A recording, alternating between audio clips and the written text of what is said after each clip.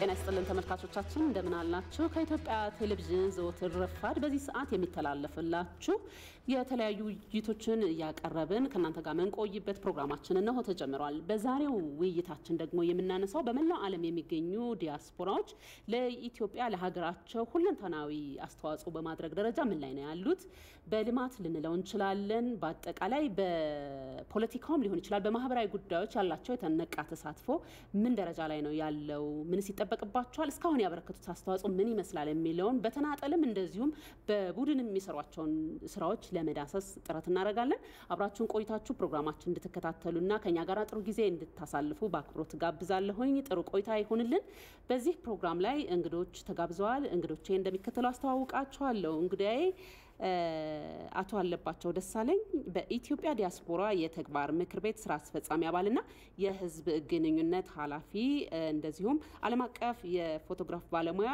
ወይም ደግሞ ዓለም አቀፍ ፎቶግራፈር ናቸው ሌላኛው እንግዳዬ ደግሞ የክብር አምባሳደር በፈቃዱ ተረፈረታ በአሜሪካን ሀገር የምርጫ ባለሙያና የኢትዮጵያ ዲያስፖራ የተግባር ምክር ቤት አማካሪ ናቸው እንግዶቼ ስለመጣችሁ እጅግ አድርጌ አመሰግናችኋለሁ ጥሩ አንድ አፍታ ወስደን ተመልሰን የተለያዩ ነጥቦች ያነሳን እንወያያለን ተመልካቾቻችን ቀደም ሲል እንደገለጽኩላችሁ እንግዲህ ጥሩ ቆይታ ይኖረናል አብራችሁን ቆይታችሁ በሐሳባችን ላይ የተለያዩ ሐሳቦችም ጥያቄዎችም ተሳትፎችም ቢኖራችሁ በስልክ መስመሮቻችን እየደወላችሁ እንደዚሁ ልትሳተፉና አብራችሁ ልትሆኑ ትችላላችሁ ጥሩ ቆይታ ይሆነልን አሜን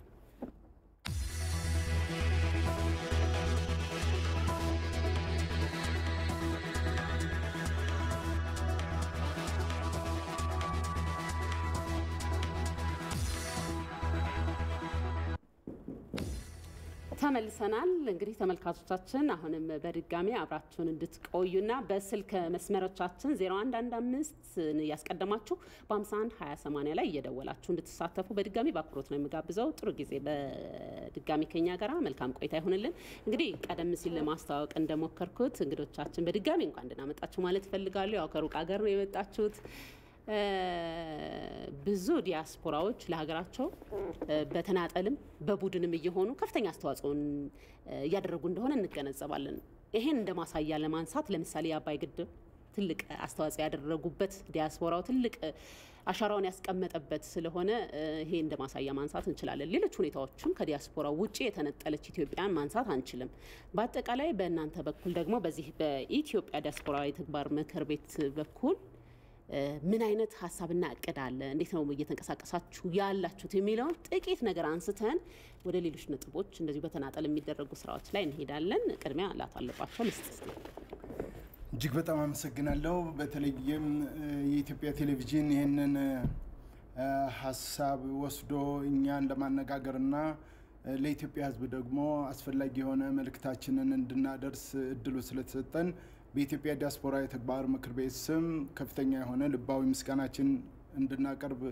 ፈቅዳለሁኝ ከዛ በተረፈ ግን የኢትዮጵያ ዲያስፖራ የተግባር ምክር ቤት ወደዚህ ወደ ሀገሩ የመጣበት ትልቅ ወደ 6 የሆኑ ተልእኮዎችን ይዞ ነው የመጣው አንደኛው ተልእኮ ዝርዝሩ አስፈላጊ ሆኖ ከተገኘ በኢትዮጵያ ውስጥ በተለይም አባይን እንጎብኘው በሚልና እንቁጣጣሽ ኢትዮጵያ በሚል መርህ ነው የድል ዜና የድል ችቦ ለኩሶ ነው ወደ ሀገሩ የተነቃነቀው 500 የሚሆኑ የኢትዮጵያን ዲያስፖራ ለማሳተፍና ወደ ሀገር ውስጥ ይዞ ለመግባት በተለይም በገጽታ ግንባታ ላይ የምናደርገው ትልቅ የሆነ የዲፕሎማሲ ጫና ነው ማለት ይቻላልና አባይን ለአባይ በቦንድ በመግዛት አስፈላጊ ሆኖ ከተገኘ በተለያዩ ወቅቶች ለአባይ በሚደረገው ዘመቻ ላይ ተሳትፎ ያደረግን የቆየን ሲሆን ከዚያ በተረፈ ደግሞ ራሱ ግድቡ ላይ በመሄድና በማየት ትክክለኛ የሆነ ስራ እየተሰራ መሆኑን ከማረጋገጥም ባሻገር ለመላው ኢትዮጵያን ዲያስፖራ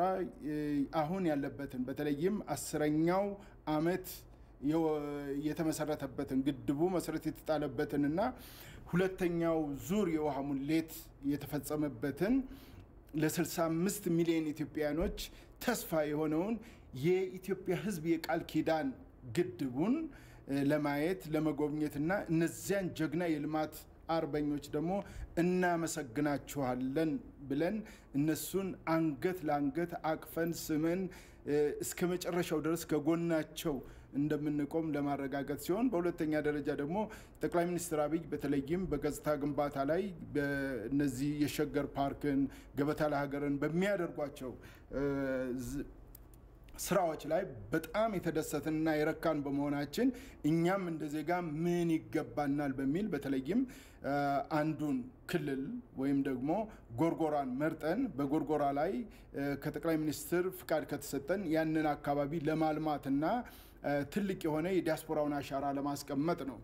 በሶስተኛ ደረጃ ደግሞ እኛ የስድስተኛው ዙር ምርጫን በተመለከተ የኢትዮጵያ ሕዝብ ለዘመናት እንግዲህ በኢትዮጵያ ታሪክ ውስጥ 225 ነገስታቶች የነገሱበትና ከዚያም አልፎ ደግሞ እነዚህ ፕሬዝዳንቶች ጠቅላይ ሚኒስትሮች የተቀያየሩበት ሲሆን በህዝብ ምርጫ ግን ትክክለኛው ህዝባዊ ምርጫ የተደረገበት ስድስተኛው ዙር ነው ብለን ስለምናምን በዚህ ምርጫ ላይ ህዝቡ ድምጹን የሰጠበት ትክክለኛ መንግስት የሚመሰረትበት 2014 በመሆኑ የዚህ ታሪካዊ እድል ተካፋይና የዚህ ታሪካዊ እድልን በአይናችን በእኛ ትውልድ ለማየት የኢትዮጵያ ህዝብ ድምጹን በቀጥታ ሰጥቶ የራሱን መንግስት የሚመሰረትበት ስለሆነ ይሄ የሚመረጠውና ለቀጣይ 5 ዓመት ኢትዮጵያን የሚያሸጋግረውን መንግስት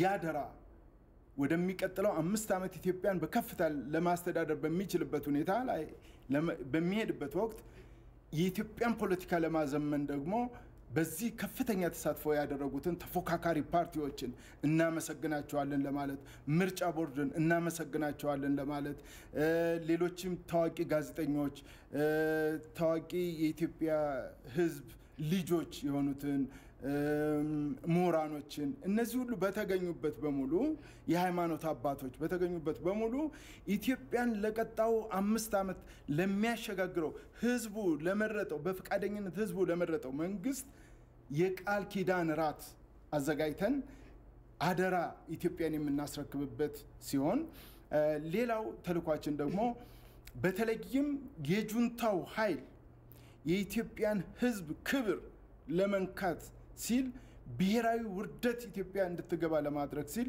በሰራዊታችን ላይ የፈጸመው አሰቃቂ ነውር በታሪክ ውስጥ ጥቁር ጥላሸት ያለውን ያንን የሰራዊት ጭፍጨፋ በማውገዝና ከሰራዊቱ ጎን መቆማችንን ለማረጋገጥ ደግሞ ባህር አቋርጠን ውቅያኖስን አልፈን ደማችንን ለመስጠት ነው ለሰራዊቱ የመጣ ነው። ምክንያቱም የምንሰጠው ገንዘብ የምንሰጠው ሞራል በቂ ነው ብለን አናምንምና ከዚህ ሰራዊት ጋራ በደም የተሳሰረ ታሪክ በደም የተሳሰረ አንድነት ስላለን ምን ጊዜም እንደ ቅጠል እየተቀነጠሰ የሚወድቀው አካሉና ለኢትዮጵያ የራሱን ቤት አፍርሶ የኢትዮጵያን ቤት ለሚሰራው ሰራዊት ደግሞ አጋር መሆናችን ለማረጋገጥ ይህንንም በሰራዊቱ ፊት ቃል ለመግባት አንዱ ተልኳችን ይሆናል። ሌላው ደግሞ እንደ ዜጋ ያገባናል ብለን የምናስበው ምንድነውኛ አረንጓዴው አሻራ መላው የኢትዮጵያ ህዝብ በሙሉ ኢትዮጵያን አረንጓዴ ለማልበስ ያደረገውን ዘመቻ በማድነቅ ብቻ አይደለም ለተግባራዊነቱ እኛም ምንድነው ድርሻችን የሚለውን የዜግነት ድርሻችን ለመወጣት ቢያንስ አንድ ችግኝ ለአንድ ሰው በሚለው ብቻ የምንወሰን ሳይሆን አንድ ቀን ሙሉ በመላው ዓለም ተሰባስበው የመጡ ኢትዮጵያን ዲያስፖራዎች በሙሉ የአንድ ቀን ዘመቻ በማድረግ በተሰጠን ቦታና አካባቢ በሙሉ ዛፎችን ተክላለን። ዛፍ መትከልና መሄድ ብቻ አይደለም እነዚያን ዛፎች ተንከባክቦ ሊያሳድጉ የሚችሉ ሰዎችን በትክክል በሰራተኝነት ቀጥረን ያንን እኛ ለነሱ የሚከፈለውን ክፍያ እየከፈልን እነዚያን ዛፎች ራሳቸውን እስከሚችሉ ድረስ እንዲጸድቁና ዝም ብለን ከተወሰነ ጊዜ በኋላ ተተናቸው ምንሄድ ስለሆነ እንደ አንድ ሰው እንደ አንድ ትውልድ እንደ አንድ ልጅ ነው የምንቆጥረው አንድን ዛፍ ዝም ብሎ ሳይሆን ኢትዮጵያን አረንጓዴ ለማልበስ በሚደረገው ዘመቻ ሌላው ግን በኢትዮጵያ ላይ ባለም አቀፍ ደረጃ ላይ በኢትዮጵያ ላይ የሚደረገውን ጫና በማውቀስ ዲያስፖራው እንደምታውቁት በመላው ዓለም ላይ ከፍተኛ የሆኑ ዘመቻዎችን እያደረገ ነው ያለው እነዚያ ዘመቻዎች የዲፕሎማሲ በተለይ ዲጂታል ዲፕሎማሲ በማድረግ ሎቢስቶችን በመቅጠር ልማትና በገጽታ ግንባታ ላይ በትኩረት እየሰራንበት ስለምንገኝ ይሄንን በተመለከተ በኢትዮጵያ ላይ ሀያላን መንግስታቶች በዚች ታሪካዊ የአፍሪካ ነፃ ሀገር ሆና በተገኘችበት እንትን የጸረ ኮሎኒያሊዝም ትግል መስራች በሆነች ሀገር ላይ የሚደረገውን ጫና እጃቸውን እንዲያነሱ ለማድረግ አንድ ትልቅ ትዕይንተ ህዝብ በመስቀል አደባባይ ላይ እናደርጋለን። የሰራዊቱም የኢትዮጵያም ህዝብ ተስፋ ሆነን ከኢትዮጵያ ህዝብ መንግስትና ከኢትዮጵያ ህዝብ ጎን መቆማችን የምናረጋግጥበት አንድ ትልቅ ዝግጅት ይኖረናል። በመጨረሻ ደግሞ የምስጋና ቀን ነው። በተለይ በኢትዮጵያ ውስጥ ትልልቅ አስተዋጽኦ ያደረጉትን ይህንን መርህ ይዘን የመጣነውን ተግባራዊ እንዲሆን ከጎናችን የተሰለፉትን ከፍተኛ የሆኑ የመንግስት ተቋማትን፣ ግለሰቦችን፣ በተለያየ ሚዲያዎችን ብዙ አስተዋጽኦ ያደረጉልን ስላሉ እነሱን ሁሉ ላደረጋችሁት ሁኔታ እናመሰግናለን ብለን በፍቅር ለመሸኛኘት የመጨረሻው ዝግጅት እናደርጋለን። ይህንን ተልዕኮ ይዘን ነው ወደ ኢትዮጵያ የመጣነው። በጣም ደስ ይላል። ምናልባትም የዲያስፖራው የተግባር ምክር ቤት የሚለውን ትክክለኛ ስም መግለጽ የሚያስችል ነው። ምክንያቱም ለረጅም ዓመት ዲያስፖራውና ኢትዮጵያን ተነጣጥለው ያው በቁርሾ በጸብ ምናምን ነበር የሚገለጸው። በእርግጥ ይህን ስል ሀገራቸው ላይ ኮንሰርን ያላቸው ፍላጎት ያላቸው በደንብ እንትን ሀሳብም ይሁን ገንዘብ ሲያዋጡ የኖሩ የለም እያልኩኝ አይደለም። ግን በነበረውም ሲስተም በፖለቲካውም ቢሆን ተገለው ሀገር እንዳልሆነች ሲሰማቸው የባይተዋርነት ስሜት ሲሰማቸው የነበሩም ስለሆኑ ይሄ እንደ ቃል ኪዳን መሰረት ለመጣል ትልቅ እድል ይፈጥራል የሚል ሀሳብ አለ። ይሄን ይዛችሁ በመምጣታችሁ እኛም ደስተኞች ነን። ወደ ክቡር አምባሳደር በፈቃዱ እመጣለሁኝ። እርስዎ ከሙያዎትም አንጻር እንግዲህ ቀደም ሲል የምክር ቤቱ የሚያነሳው ነገር አለ። ከዚህ ከምርጫው ጋር ተያይዞ የምርጫ ባለሙያም ስለሆኑ የአሜሪካንን የትልልቅ ሀገራትን ልምድም ስላነሱ በአጠቃላይ የሀገራዊ ስድስተኛው ምርጫ እንደ ግለሰብ እንዴት አዘቡት፣ እንዴት አዩት፣ ምንድነው ያለው ስሜት የሚለውንም ምርጫ ላይ ብዙ እንደመስራቱትም ያነሱታል ብዬ አምናለሁ። እስቲ ምንድነው የሚሰማውት የሚለውን ነው። መልካም። በቅድሚያ የኢትዮጵያ ቴሌቪዥን እንዲሁም የኢትዮጵያ ሕዝብ መሪዎቿን በዚህ በዲያስፖራ ማህበረሰብ ለማመስገን ወዳለው ይህን እድል ስለሰጣችሁን። የተገኘንበትን ዓላማ የመጣንበትን ዓላማ አቶ አለባቸው በዝርዝርም ጠቅሰውታል። ወደ ምርጫው ከመግባት በፊት ሁለት ነገሮችን ባነሳ ደስ ይለኛል። ጥሩ። አንደኛው ይህንን ግሎባል ኢኒሺየቲቭስ ወስደን ከዓለም ላይ ወገኖቻችን ለሀገራችን አስተዋጽኦ እንዲያደርጉ በሚል ይህንን ፕሮግራም ስንጀምር ከ3 ወር በፊት በተለያዩ ሚዲያዎች በሶሻል ሚዲያም በምንም አዳርሰን እንዳሉት ወደ 500 መሆኑት ፍቃደኛ ሆነው ለመምጣት በመምጣትም ላይ ይገኛሉ። ይህ ምንድነው የሚያሳየው? ውጭ ሆነን የምናደርገውን በሙሉ ኮንግሬስን በማነጋገር እስከ ዋይት ሃውስ በመጻጻፍ ባለንበት ዓለም ላይ ለሚመለከታቸው ሁሉ የኢትዮጵያን ሕልውና፣ የኢትዮጵያን አንድነት፣ የኢትዮጵያን ሰላም ስንጠይቃቸው የሚሰጡን መልስም ሰጡን አለ። ያ መልስ በጎ ነው። ነገር ግን የሚሰጡን መልስ አዎ ይመለከተናል፣ ያሳስበናል። እንደዚሁም ደግሞ ያንን መልስ በሚመለከት በዛ አንጻር ለዛኛው ግሩፕ ደግሞ ለአገሪቱ ለመጎዳ ይልካሉ። ይህ ሁኔታ እያለ ለምንድን ነው እኛ በአካል ሄደን እማናሳያቸው? በተለይ አባይ ላይ ባለው ያው ካለፈውም የአሜሪካ መሪ አሁንም ያሉትም በቅርብም ያሉት እነ ግብጽ፣ እነ ሱዳን፣ ሌሎችም አባይ ላይ ያላቸው አመለካከት እስካሁን አባይ የኢትዮጵያ እንዳልሆነች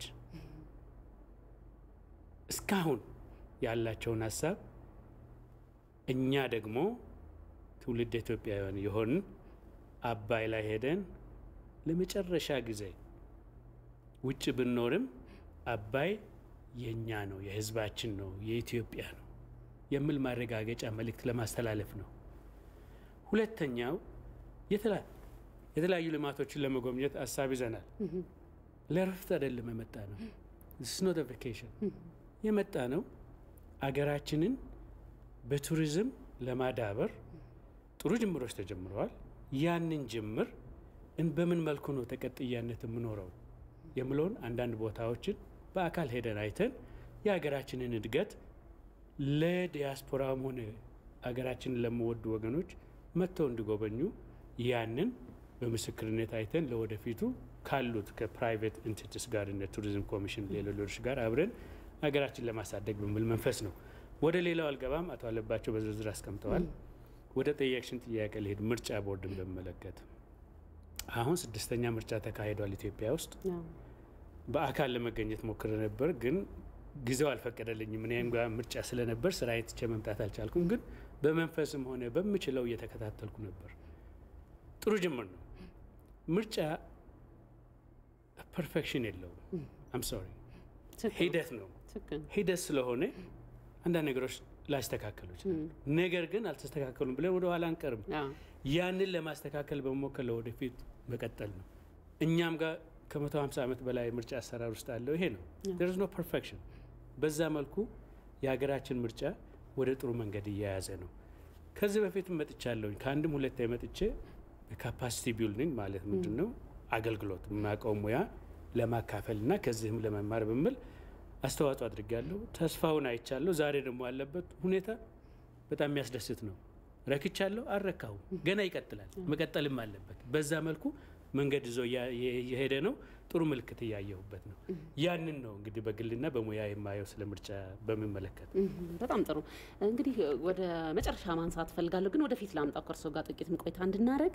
እርሶ የክብር አምባሳደር ኖት። በኢትዮጵያና በአሜሪካን አካባቢ የሚሰሩ ስራዎችን እንደ ሀገርም አምባሳደር ሆኖ እንዲያገለግሉ ያስቻሉት ይሄ ክብር የተሰጠዎት የራስዎት ሚና እንደነበሩት ሰምተናልና እዚህ ላይ ያለው ነገር እንዴት ነው? ከዛ ውጪ ግን እያንዳንዱ ዲያስፖራ ደግሞ በመላው ዓለም ላይ ሲኖር የሀገሩ አምባሳደር እንዲሆን የሚያስችሉ እድሎች ስላሉ በግለሰብ ደረጃ ሊሰሩና በቁርጠኝነት ከተገባበት እዚህ ደረጃ የሚደረስበት እድል እንዳለ ማሳያም ስለሆኑ እዚህ ላይ እንዴት ነበረ እድሉ? እንዴት ተፈጠረ? ምንድነው የነበረው ኮንትሪቢዩሽን ወይም አስተዋጽኦ የሚለውን እናንሳ እስቲ።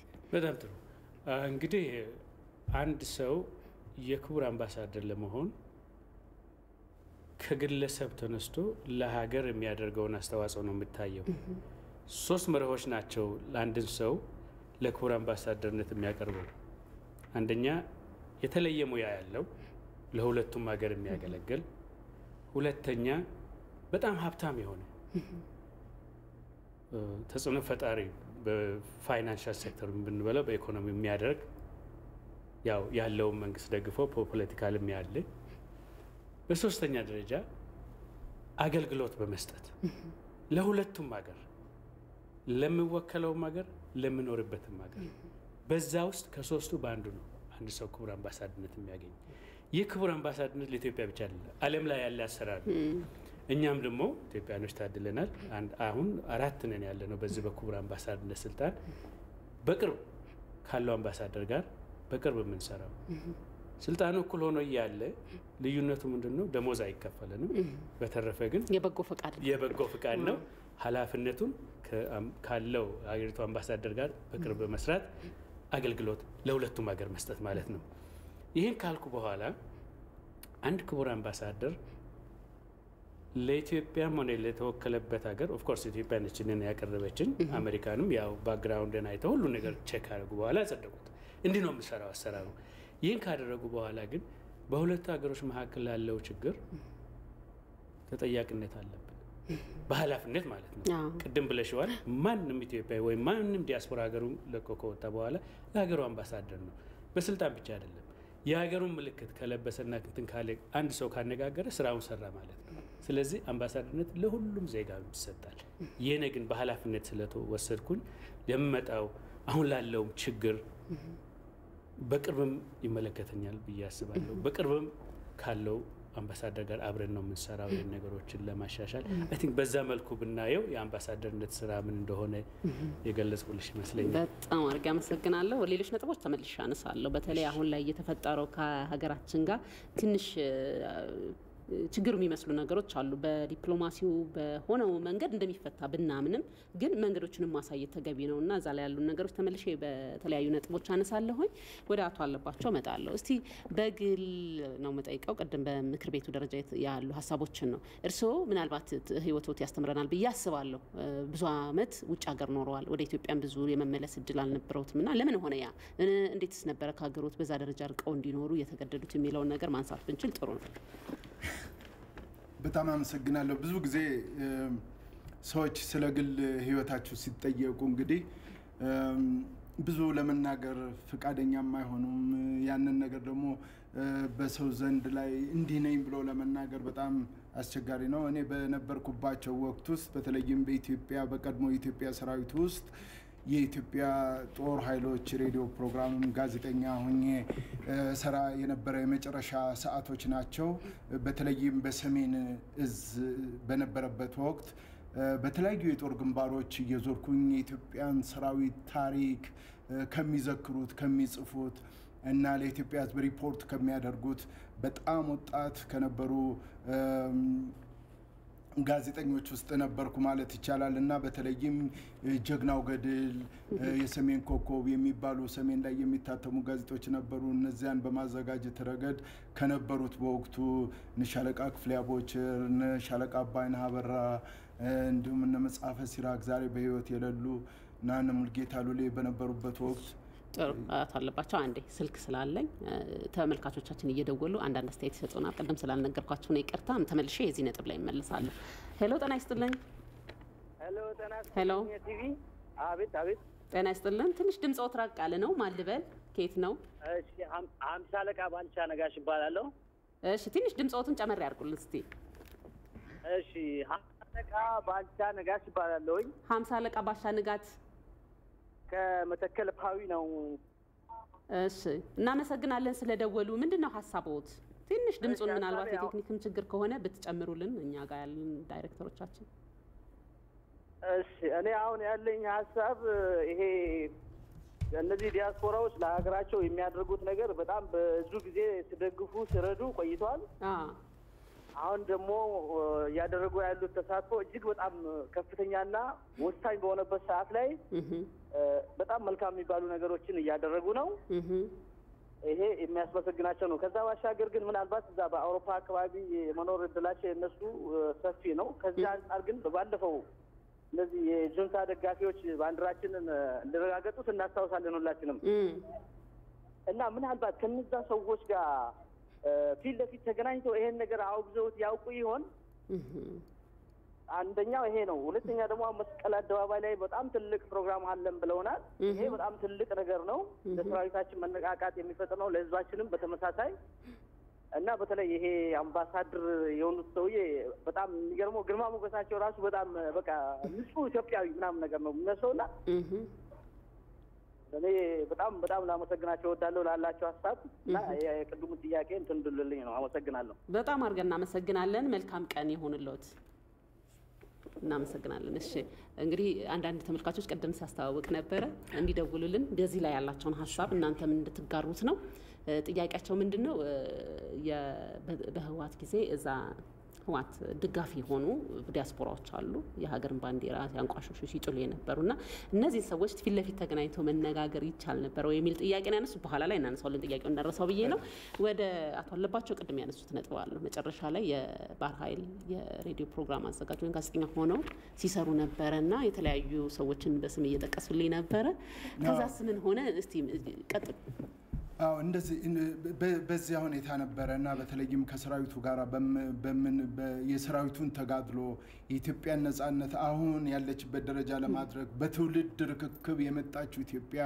ዝም ብላ ተጠፍጥፋ የተሰራች አይደለችምና ኢትዮጵያ ውስጥ መወለድ ብቻ አይደለም ኢትዮጵያዊነት ሊያሰኝ የሚችለው ኢትዮጵያዊነት ራሱን የቻለ ትርጉም አለው ኢትዮጵያዊ ሆነሽ መከተብ አለብሽ በቃ ወላጆችሽ ከቤተሰብ አስተዳደግ ጀምሮ እስከ ትምህርት ቤት ድረስ ያለው እንቅስቃሴ ነው አንቺን ኢትዮጵያዊ አድርጎ ሊፈጥርሽ የሚችለው ስለፈለግሽ ብቻ ኢትዮጵያዊ ልትሆኛችም እና አስተዳደጋችን እኛ ደግሞ ኢትዮጵያዊ ያርገው ነበር ቤተሰቦቻችን ያሳደጉን ስለዚህ ከኢትዮጵያ ፍቅር ዝም ብሎ ኢትዮጵያ ፍቅር ከመሬት ላይ ተነስቶ ባንቺ ላይ አድሮ እንደ ውቃቢ ምናምን ነገር የሚሆን ነገር አይደለም ኢትዮጵያዊነት ራሱን የቻለ ትርጉም ያለው በጋራ በመተሳሰብ አብሮ የመኖር መርህን የያዘ ነገር እሴት ያለው ነገር ስለሆነ በዚያ ያደግን በመሆኑ በተለይም እኔ ከሀገር የወጣውበት ዋናው ትልቁ ምክንያት እዚህ ሀገር ያው የመንግስት ለውጥ በተደረገበት ወቅት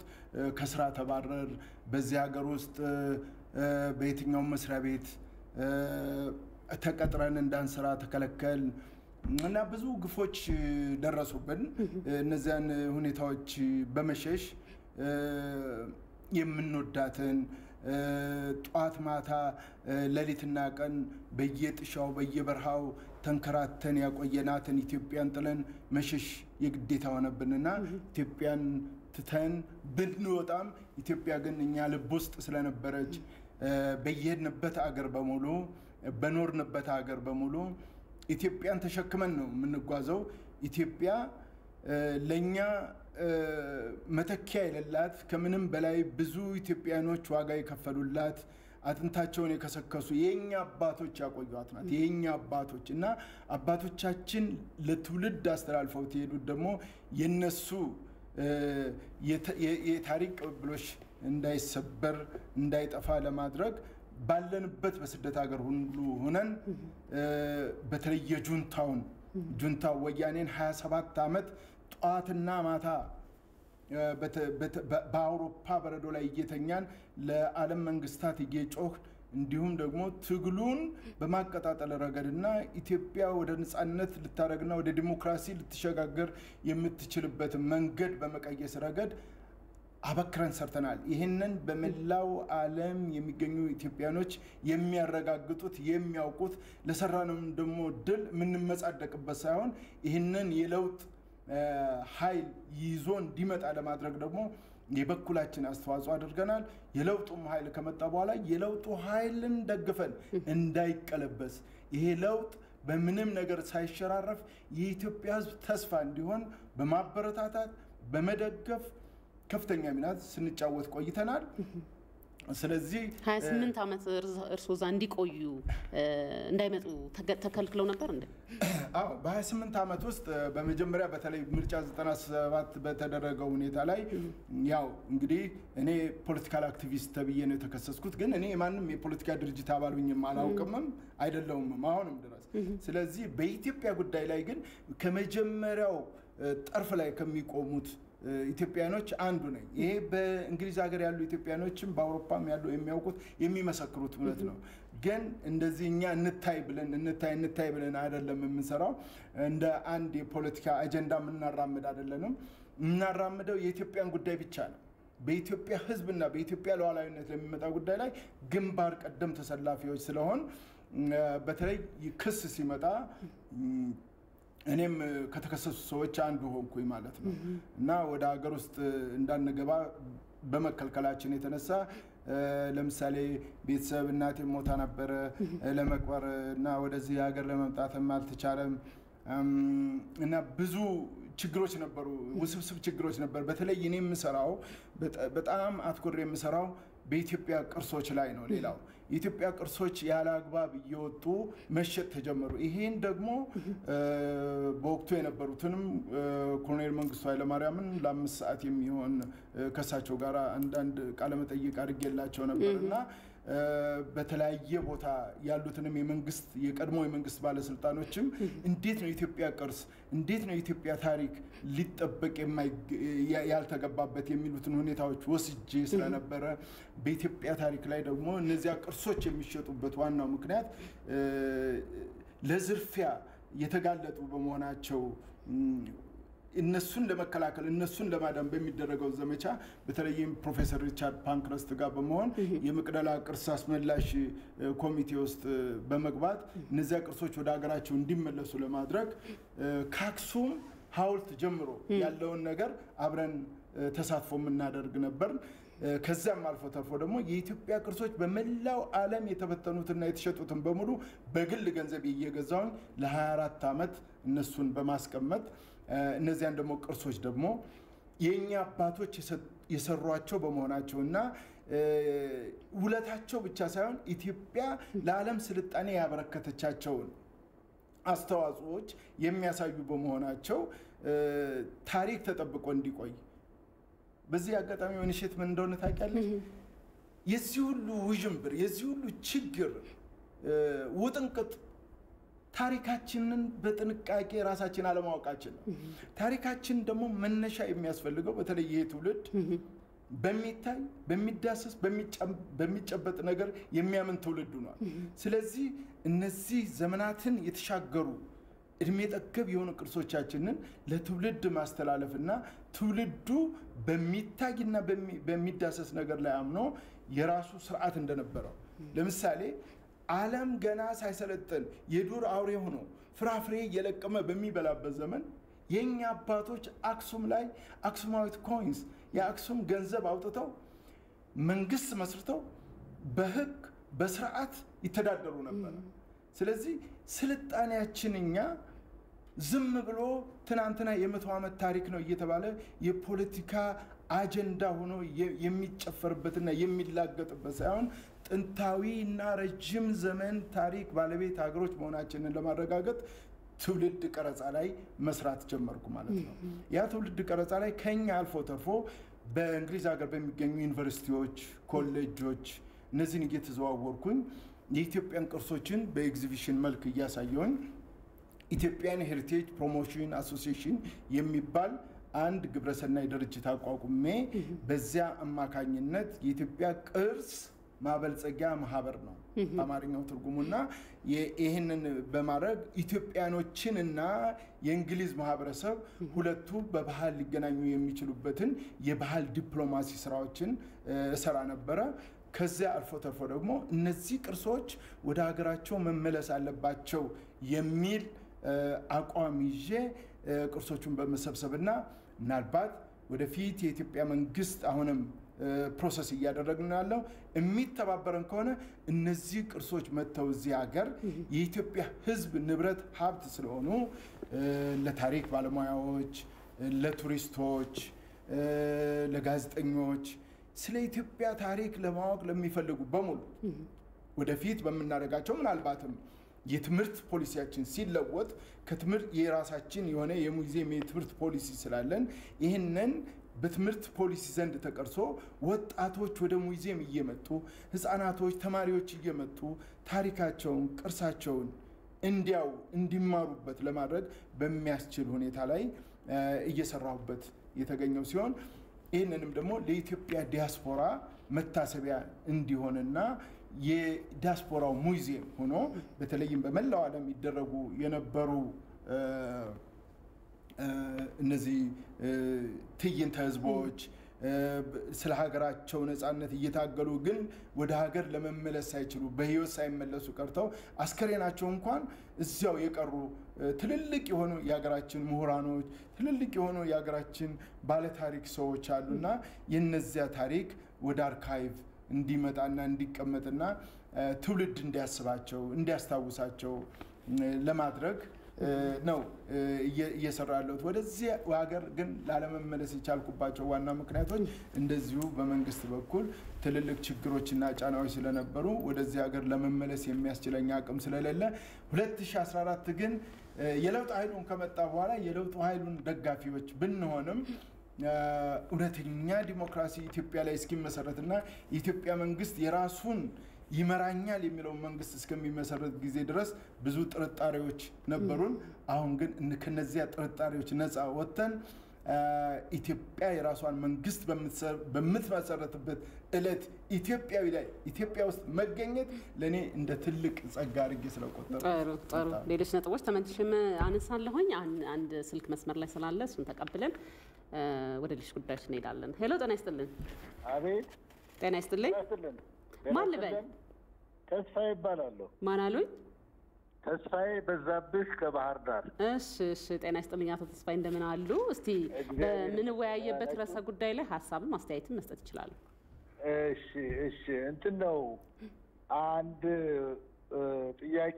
ሁለት ጥያቄዎች አሉኝ ለእንግዶቹ የመጀመሪያው ጥያቄ እነሱ የበለጠ የዲያስፖራውን ህይወት የበለጠ ስለሚያውቁት ሁኔታውን አጠቃላይ አሁን በኢህአዴግ በተለይ ደግሞ በህወሓት ጊዜ የተሾሙ አምባሳደሮች በዚያን ጊዜ በአብዮታዊ ዲሞክራሲ ተጠምቀው ስለ መከፋፈል ስለ መገነጣጠል ስለ ብሔር ብሔረሰቦች ብቻ የሚያቀነቅኑ አምባሳደሮች ዲፕሎማቶች ናቸው በመላው ዓለም የተበተኑት አሁን ገና የጠራ አይመስለኝም እንደ መከላከያ እንደ ደህንነቱ ተቋም በደንብ የጠራ አይመስለኝም እነዚህ አምባሳደሮችና ሲኒየር ዲፕሎማቶች ይያሉ ኢትዮጵያዊነትን በአሁኑ ጊዜ አቀንቅኖ ዲያስፖራው ማገዝ የሚፈልገውን ነገር ለኢትዮጵያ ማገዝ ይችላል ወይ? ምንድነው ያለው ሁኔታ በመላው ዓለም እናንተ ስታዩት? እኔ እዚህ የምናውቃቸው እስከ 2009 የኢትዮጵያ አቆጣጠር ድረስ አብረው እነ መለስ ዜናዊ ጋር እነ ደብረጽዮን ጋር ህዝብን እኩል ኢትዮጵያን ለማፍረስ ሲሰሩ የነበሩ ሰዎች የክልል አስተዳዳሪ የነበሩ አሁን ሂደው አምባሳደሮች ናቸው። አዎ እንዴት ኢትዮጵያዊነት ውስጣቸው ገብቶ መልሰው ለማፍረስ ሲሄዱበት የነበሩን ኢትዮጵያ አካሄድ እንዴት ለመገንባት ይሄዳሉ ብላችሁ ትጠብቃላችሁ? ነው አንድ። ሁለት ዲያስፖራው እስከ 2009 ዓመተ ምህረት በኢትዮጵያ አቆጣጠር ጠቅላይ ሚኒስትር ዶክተር አብይ እስከመጡ አልፈርድበትም። አትሊስት 10-15 ቦታ ያስተሰነጠቀ ነበር። የኦሮሞ ነጻነት ግንባር ደጋፊዎች እና ኦሮሞዎች ኦልሞስት ብዙዎቹ በኦነግ ስም ተጠቃለው ስብሰባም ሰልፍም ድጋፍም መዋጮ የሚያደርጉት ህውሓት እስካሁን ድረስ አብዛኛው የትግራይ ልጆች እስካሁን ድረስ መሬት ላይ እየተንከባለሉ አሁንም ህውሓትን እንደገና ስልጣን ላይ ለማውጣትና ኢትዮጵያ ሌላ የመከራ ዘመን ለማስቸከም አሁንም በየመሬቱ በአሜሪካ፣ በካናዳ፣ በእንግሊዝ እያየናቸው ነው። ባንዲራ መቅደድ፣ የተለያዩ ነገሮች ማድረግ።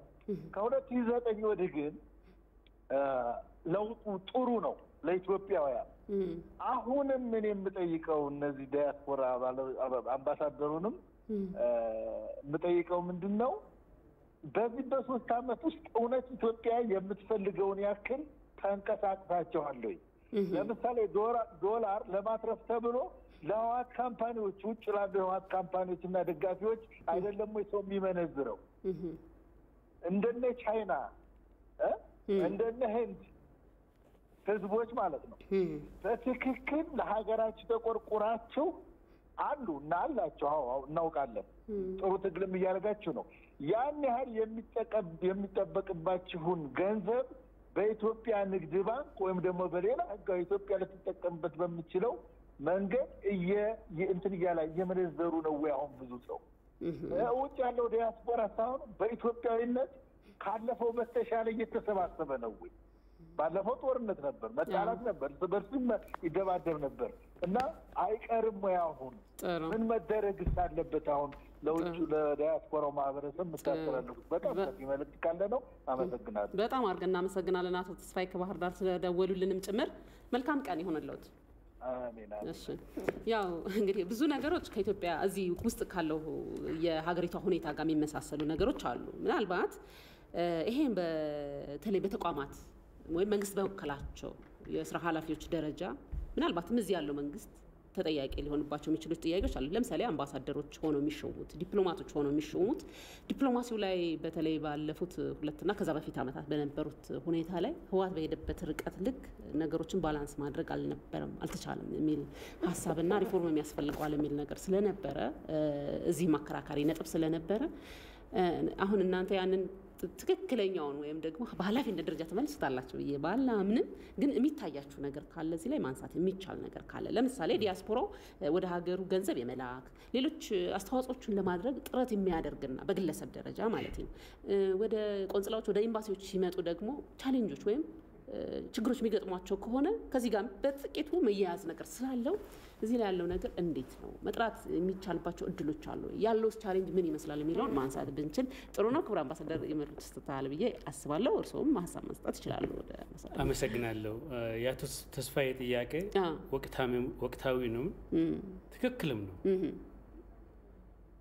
በጣም የሚያሳዝነው እንደው በማሳዘን ላይ ያዘው ከሀገር ተሹመው የሚሄዱት አምባሳደር ብቻ ሳይሆኑ የቢሮ ሰራተኞች እስከ ሹፌር ደረጃ ይሄዳሉ ተወክለው ከሀገር ወጥቶ መስራታቸውን ደስ እያለኝ እያለ እነኚህ የሚወጡ ሰዎች ወገኖቻችን በስራው ላይ እውቀት አላቸው ወይ? አንደኛ። ሁለተኛ የሚሰሩት ስራ ለሁሉም አመቺ ነው ወይ? ሁሉንም አቃፊ ነው ወይ? ዛሬ ብዙ ችግር አለ። እንደው ባጭሩ እንደምሳሌ ላንሳብል እኛ አካባቢ ኖርዝ አሜሪካን ሰሜን አሜሪካን ውስጥ ያለው ችግር የአምባሳደር ቢሮ ስልክ አይነሳም። ይሄ ለሀገሪቱ ጉዳት እንጂ ጥቅም አይደለም። እኛ እንደና አይነቱ የክቡር አምባሳደር ይሄንን በተቃውሞ ላለው አምባሳደር ያቀርባሉ። ያሰራር ጉድለት አለ። አምባሳደሩም እጃቸው ተይዟል። በውጭ ጉዳይ ሚኒስትርነት ተሾመጡት ከጠቅላይ ሚኒስትር ቢሮ ወጥቶ ነው የሚመጣው እና ይሄ ችግር እንግዲህ አሁን ኢትዮጵያና አሜሪካን ያለፈውን ተውና በኢህአዴግ ጊዜ ነው በሙሉ አምባሳደርነት ስራው የተጀመረው። እንደዛም ሆኖ ብዙ ችግሮች አሉ እስካሁን ድረስ ከጠየቁት ጥያቄ ውስጥ በዛን ጊዜ የነበሩት ዶክተሩን የሚያስተላልፉ ምንም አሁንም አሉ ለምለው እንደው እንደ መልስ ይሆናል ብዬ የማስበው ሁሉን በወንጀል ከያዝን ሁሉን በአንድ እንትን ካጠቃለን ያስቸግራል። ከዛ ውስጥ መማሩም ይኖራሉ። አላማውን አስበውበት ወይም ዕውቀታቸውን ተማምነው ካለው መንግስት ጋር የመስራት ዝግጁነት የሚያሳዩዋሉ። እንደዛውም ደግሞ በፍጹም ያለውን አለውጥም ብሎ ያው የሚያደርገውን የሚያደርጋል። አሁን ለምሳሌ ራሴ እንደምሳሌነት ለማስቀመጥ ፈልጋለሁ። አገርን መርዳት ተጀምሮ በስደት ነው ወጣው ከሀገሬ በጥቅም አይደለም ወይም በስልጣን አይደለም። ከወጣው ጀምሮ አገሬ ከኔ ምንድነው የምትፈልገው? እኔ ከሀገር መፈለግ ሳይሆን በእንግሊዝኛው አለው ሌላም ግን በዛ መልኩ ካሉት ከመጀመሪያው አምባሳደር ማነው ገብረ ክርስቶስ ጀምሮ እስካሁን ባለው አምባሳደር አብሬ እሰራለሁ። ይሄን የምሰራበት ምክንያት ስራዬን እያዩ ነው። እኔ ለአገር የምጠቅመውና የምረዳው በኢኮኖሚ በኩል በፖለቲካም ከአሜሪካን ጋር ያለው ሪሌሽንሺፕ እንዳይሻክር ከዛም አልፎ በህዝባዊ አኗኗር ላይ በኢኮኖሚ ላይ ምን አይነት አስተዋጽኦ እንደምኖር ያሉት የሚመጡትን አምባሳደሮች በመደገፍ ስራቸው እንድፋጠንላቸው አንዱ ሴርላንዱ እያስተላለፈ እዚህ ደርሻለሁ። ይህን ስልሽ እኔ ባለው በኢህአዴግ መንግስት ነው የተሾምኩት። የአብይ መንግስት መጣ። አሰራርን ስራዬን ስለሚያውቁ ተቀበሉ። ይሄ ምንን ያሳያል? ተቀጣይነት ያለው አሰራር ወይ ለአንድ ድርጅት ብቻ ቆም ያደርጋል። በዛ መልኩ ነው ስለ ሀገር ነው የሚሰራው። ይሄን ተለይቶ መታየት አለበት። ሌላው ደግሞ ካነሱት ጥያቄ ውስጥ ከመስከረም 30 በኋላ መንግስት ለባንዲራ ያወረዱ አስቸገሩላሉ። ቅድም የተነሳ ጥያቄ ነበር። አንዱ ጥያቄ ውስጥ የባንዲራ ማውረድና የባንዲራ መስቀል አሁን አይደለም የተጀመረው። እውነቱን ነጋገር በኢህአዴግ ጊዜም ይሄ ኮከብ ያለው ባንዲራ አይወክለንም ብለው ያለው ፍጥጫ ያለው ችግር ነበር። አሁን ደግሞ ባለው መንግስት ከሰፕተምበር በኋላ ይሄ አይወክለንም ብለው ማቃጠል ምናምን ሮቦስ ተደርጓል። ይሄን በመናይበት ጊዜ እንግዲህ ምንድነው ማድረግ ያለብን? ዝም ብለን አላየንም። እሺ ምንድነው አሁን ያው ሲኒየር እንደሆነ እዛ ሀገር ብዙ እንደኖረ የተለያዩ እንቅስቃሴዎች ውስጥ እንደተሳተፈና ሀገሪቷን የወቅታዊ ሁኔታ እንደሚረዳ ምንድነው የሚደረገው? ምንድነው የተደረገው? እንግዲህ ስለምናደርገው እኛ ምንድነው ኦፍ ኮርስ አንድ ሰው ብቻውን መስራት አይችልም። በተቻለ መጠን ካለው መንግስት ጋር ካለው ኤምባሲ ጋር ይሄ ትክክል አይደለም ባንዲራ አውርደዋል። ያወረዱት ደግሞ በፍርድ እንድሉ ላለው ሀገር እናቀርባለን። በተረፈ ግን ብዛታችንን ዩኒታችንን አሳይተን መንግስት አለ ኢትዮጵያ አሁንም አለች ለወደፊትም ትኖራለች በመል እነኛን እንደዛ የሚያደርጉትን በተቻለ መጠን በሶሻል ሚዲያም ሆነ በአካልም ተገኝተን ዲፊውዝ እያደረግን ነው እያቀዘቀዝነው ነው ያለው። አሁንም እዛ ላይ ነው ያለነው።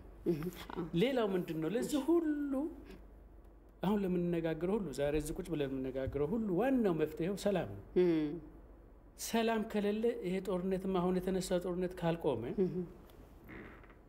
በጣም የሚያሳዝን ሁኔታ ላይ ነው አገራችን ወደት እየሄደች እንዳለች የምናየው። በተለይ ውጪ ያለ ነው። እሱም አንድ በጣም ኮንሰርን የሚያደርገን ጉዳይ። አንድ ስልክ ልቀበልና ተብራስ አምባሳደር ሌሎች ነጥቦች ተመልሼ አነሳለሁ። ኃይለ ጤና ይስጥልኝ። እንደምን አደራችሁ? ደህና ማን ልበል? አድማሱ ከአዲስ አበባ። እሺ አቶ አድማሱ እንደምን አሉ? ከአሁን በፊትም ቀርብ ያለው ባንቺንትን ላይ በጣም አመሰግናለሁ። ስለ አምባሳደሮቹ ልናገር ፈልጌ ነው። አምባሳደርና ሁለቱም አምባሳደር ነው የምላቸው እኔ እና ለነሱ ያለኝን ክብር ለመጥቀስ ነው። እና እንዴት ነው የምልሽ አሁን እኛ ጋር የተለመደው በስራ ድክመትና በአንዳንድ አላስፈላጊ ነገር ውስጥ ሲገቡ ሰዎች እንደ ክሬዲት ታይቶላቸው ያም ወደ አምባሳደርነት ይላካሉ። ለምን በሚሰሩ ስራ ይሰራሉ ተብሎ በታሰበ ዲፕሎማቲክ ስራ ሳይሆን እዛ ለማገገሚያና ለማግለያ ነበር የሚሰራው። እነኚህ ግን በስደት ሄደው እንደ አይነት ስራ ሲሰሩ አሁን ሊሰሙትና ሊያዩት ይገባል ይሄን ነገር በትኩረት። ለምን እነኚህ ሰዎች ምንም የሚከፈላቸው ነገር የለም። ራሳቸው ጥረው ግረው በስደተኝነት በጥገኝነት የሰው አይን እያዩ በሚኖሩበት ሀገር ላይ ሀገራቸውን ወክለው እንደዛ እንዲኖሩ ያደረጓትን የሀገር መሪዎች ሳያዩ ህዝቧንና ሀገሪቷን በማየት ብቻ የሚሰሩ ሰዎች ናቸው። ለምን እኛ እዚህ እኮ እናኮርፋለን። ላንቺ አልነግርሽም፣ የአደባባይ ሚስጥር ነው። መሪ ተብለው የተቀመጡት እኮ የክልሉና በየአውራጃውና በየወረዳው ያሉት አሁን እኮ ህዝባቸውን ትተው ሸሽተዋል እኮ ወደዚህ። እነሱስ እየተቀመጡ ነው ያሉት። የወልዲያውን ከንቲባ ታስታውሻለች።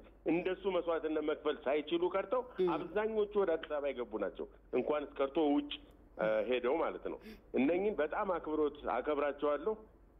ኢትዮጵያም ታከብራቸዋለች፣ ህሊናቸውም ያከብራቸዋል፣ ማንም ባያከብራቸው እና በጣም ላመሰግናቸው ወዳድ መንግስት ከነኚህ ሰዎች ተነስቶ አሁንም በማግለያ ደረጃ የሚቀመጡ አምባሳደሮች አሉ። እንደዚህ አምባሳደር ማለት ከባድ ስራ የሚሰራ ነው።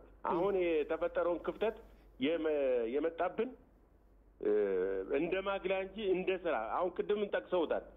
ሾፌሮች ምኖች የቢሮ ኦፊስ ሰራተኞች ሁሉ ማንነታቸው ታውቆ ነው መመደብ ያለባቸው። ስራ የሚሰሩት ስራ ስላለ ክህሎት ሊኖራቸው ይገባል፣ ችሎታ ሊኖራቸው ይገባል። የዲፕሎማሲ ስራ ሊሰሩ የሚችሉበት ሁኔታ ታይቶ ነው መሄድ አለበት እና አንድ ቅድመ ሁኔታዎች ስለሆነ እዛ የሚሄዱት ሀገርን ወክለው ለሀገር ይሰራሉ ተብሎ ሳይሆን አንድ ለጥቅም እንዲጠቀሙ፣ ሁለት ለማግለያ ነው። ካውንስ ሲመደቡ ምናምን መንግስት ለፊት ሊያንጋግረን ይችላል። እስቲል ነው የሚደረገው እንደዛ ነው እና ስለዚህ አሁን ይሄ ነገር በእነኚህ ሰዎች የራሱ ቤንች ማርክ ተደርጎ ሊታሰብበት የሚገባ ነው። እነኚህ ሰዎች ስደተኞች ሀገራቸውን ዞር ብሎ ሊያው የማይገባቸው የተገፉ ሰዎች ናቸው። ግን ኢትዮጵያዊነታቸውና ህዝባዊነታቸው ነው እንደዚህ ያደረጋቸው። ስለዚህ እና የባህር ዳሩ ወንድሜ የሰጠውን አስተያየትም ላበረታታ እፈልጋለሁ። አመሰግናለሁ። በጣም አድርገን እናመሰግናለን አቶ አድማሱ ከአዲስ አበባ። መልካም ቀን ይሆንልዎት። ያው እንግዲህ አቶ አድማሱ ምናልባት ድምፁ ጥራት ጎሎት ካልተሰማችሁ በአጠቃላይ ብዙ ችግር አለ በሀገር ላይ ሲኖር ብሎም ደግሞ ተገፍቶ በሄድ እንደዚህ ቀደም አቶ አለባቸውም ሲያነሱ ነበረ። በስደት ጥሮ ግሮ ለመብላትም ወደ ውጪ ይሄዳል። አንዳንዴ ኮረፍና ሀገርን አደጋ ላይ ይመጣል አለ። ግን ይሄንን ሰዓት አድርጉ በመቅረታችሁ ሲያመሰግናችሁ ነበረ። ከዛ ባሻገር ግን ያው እንግዲህ አሁንም ኃላፊነት መውሰድ አለባቸው ብለን እናምናለን። ምክንያቱም ያንን ጨለማውን ብቻ አይደለም ማየት ያለብን ብርሃናማውንም ነገር ማሰብ ያሰልና አንዳንድ ዲያስፖራ የራሳችሁን ኃላፊነት መወጣታችሁ የሚያስመሰግን ቢሆንም ግን ደግሞ ቀጣይ ስራ መስራት ያስፈልጋል እና ቀደም ሲል ክቡር አምባሳደር ሲያነሱት ነበረ በአጠቃላይ በሀገሪቱ ያለው ሁኔታ መፍታት ያስፈልጋል የሚል ነገር ነበር ሲያነሱ የነበረው። ግን እኔ ተጨማሪ ጥያቄ አሁን ማንሳት መፈልገው ዲያስፖራው ኢትዮጵያ ውስጥ አሁን ላይ በእውነት ለመናገር ልዩነቱ በጣም እየጠበበ ነው ያለው። ምን በሚለው ወደ አንድነት ወደ ኢትዮጵያዊነት። ይሄ ማለት ሁሉም ሰው የራሱን ማንነት ጥሎ አይደለም። ሁሉም ሰው የራሱ ማንነት እንደተከበረለት ግን አንዲት ትልቅ ለዋላዊት ሀገር ለመገንባት የሚያደርገው ቁርጠኝነት ቀላል አይደለም። አሁን ላይ የተፈጠረው ነገርና ዲያስፖራው እዚህ ላይ ደግሞ ያለው ነገር አሁን ላይ ስናየው በርግጥ ከናንተ ከመጣችሁበት ተቋም በግለሰብም ደረጃ ያላችሁ አቋም ቀላል አይደለም።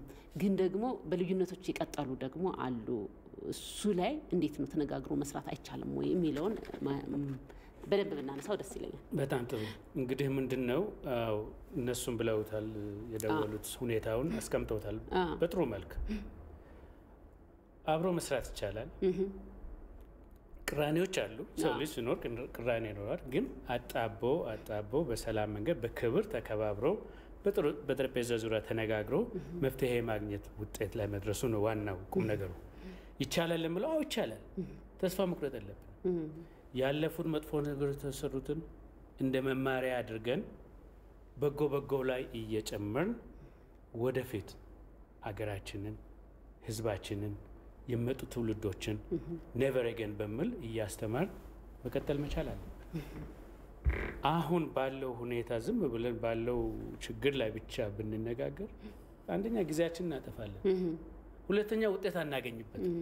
ስለዚህ በተቻለ መጠን ከግለሰብ ነው ከግለሰብ እንዴት እንነጋገር፣ መፍትሄው ምንድነው የሚለውን እያደረግ ሰላም ማምጣት ይቻላል አብሮ መስራት ይቻላል ዲያስፖራ አካባቢ ልዩነት አለ ብትይ በጣም ብዙ ልዩነት አለ በዘር ልዩነት አለ በሃይማኖት ልዩነት የተከበረ ቢሆን በሶሻል ላይፍም ልዩነት አለ ግን አሁን አገራችን በጣም ጎዳት ያለው በዚህ በጦርነቱ ላይ ልዩነቱ እየሰፋ እንጂ እየጠበበ አልመጣም ይሄን ማቀው እንግዲህ በስራ የማውቀው ባለኝ ኃላፊነት እንደማንኛውም የኮሚኒቲ አባል ነዋሪነትን አውቃለሁ የሚያሳዝነው ሁኔታ ያለውን እሳት እንደማዳፈን ፋንታ አሁን እንዲያውም ቤተክርስቲያን መለየት ኢትዮጵያ አይደለንም የማለት ይሄ አሉ አይደለም ልሽ ትክክለኛ ኢንፎርሜሽን ያገኘው ከዛም ወገን መፍትሄው ምንድነው ከመምጣተን በፊት አነጋግራቸዋለሁ ይሄንን ያለፈው አሁን እዛ ጁንታው አካባቢ ያለውን ጦርነት የሚደግፉ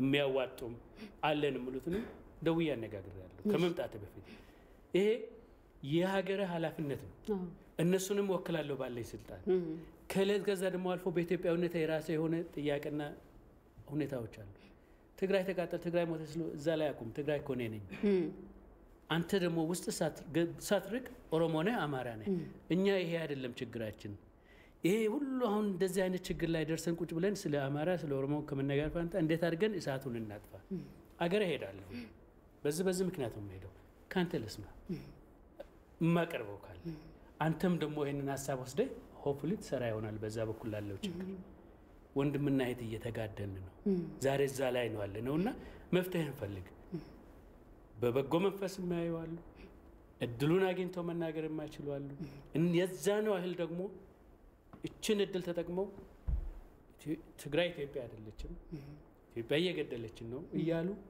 በጣም በሚያስጠላ ሁኔታ በእኛ እኮ የሚያልቅ አይደለም ወደ ልጆቻቸው እያስተላለፉ ነው ይሄ ነው በጣም የሚያሳዝነኝ ይሄ ጦርነት ይጠፋል ኢትዮጵያ ሁሉ ጊዜ ጦርነት ላይ አትኖርም ይሄ ዓለም ላይም ያለ ነው ጀመራል ግን መጥፋው ይጠፋል በጣም የሚያሳስበኝ ምን መሰለሽ ህዝቡ ላይ የመስራት ሂውማን ሪሌሽንሺፕ ላይ በጣም ብዙ ስራ ይጠብቀናል ያንን ለማድረግ እባካችሁ እንነጋገር እንቀራረብ እንደዛ አይነት ብለው ለምናገሩት ማኩረፍ አለብንም ይሄ ትልቅነት ነው አገራችንን በዛ ነው የምታዩ ብዬ ነው የምገምተው ጥሩ እንግዲህ ሌሎች ነጥቦችን ተመልሼ ማንሳቴን እቀጥላለሁ እስቲ እንግዲህ መልክቶች ደግሞ ካሉ መልክቶችን ሰምተን ተመልሰን ሌሎች ነጥቦችን እናነሳለን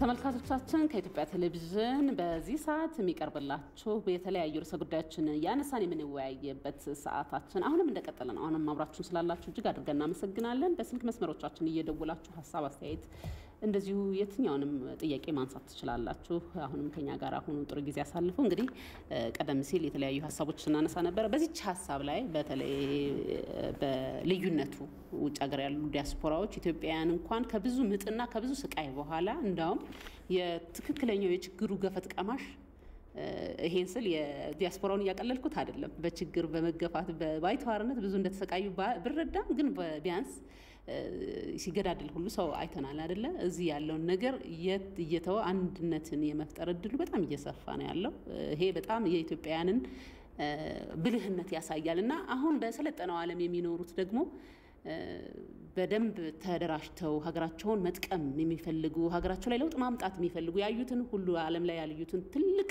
ቴክኖሎጂ ሀገራቸው ላይ እንዲኖር የሚመኙ ዲያስፖራዎች እና ለዛ የሚሰሩ እንዳሉ ሁሉ ግን አሁን ደግሞ በሰለጠነ ዓለም ላይ ማይኖር የሚመስሉ ልዩነት ላይ በጣም የሰፋ ስራ የሚሰሩ አሉና እዚህ ላይ ያለው ነጥብ ቀደም ስናነሳው ላቱ አለባቸው ድል ውስጥና ምንድነው የሚታዩት የሚለው እናንተ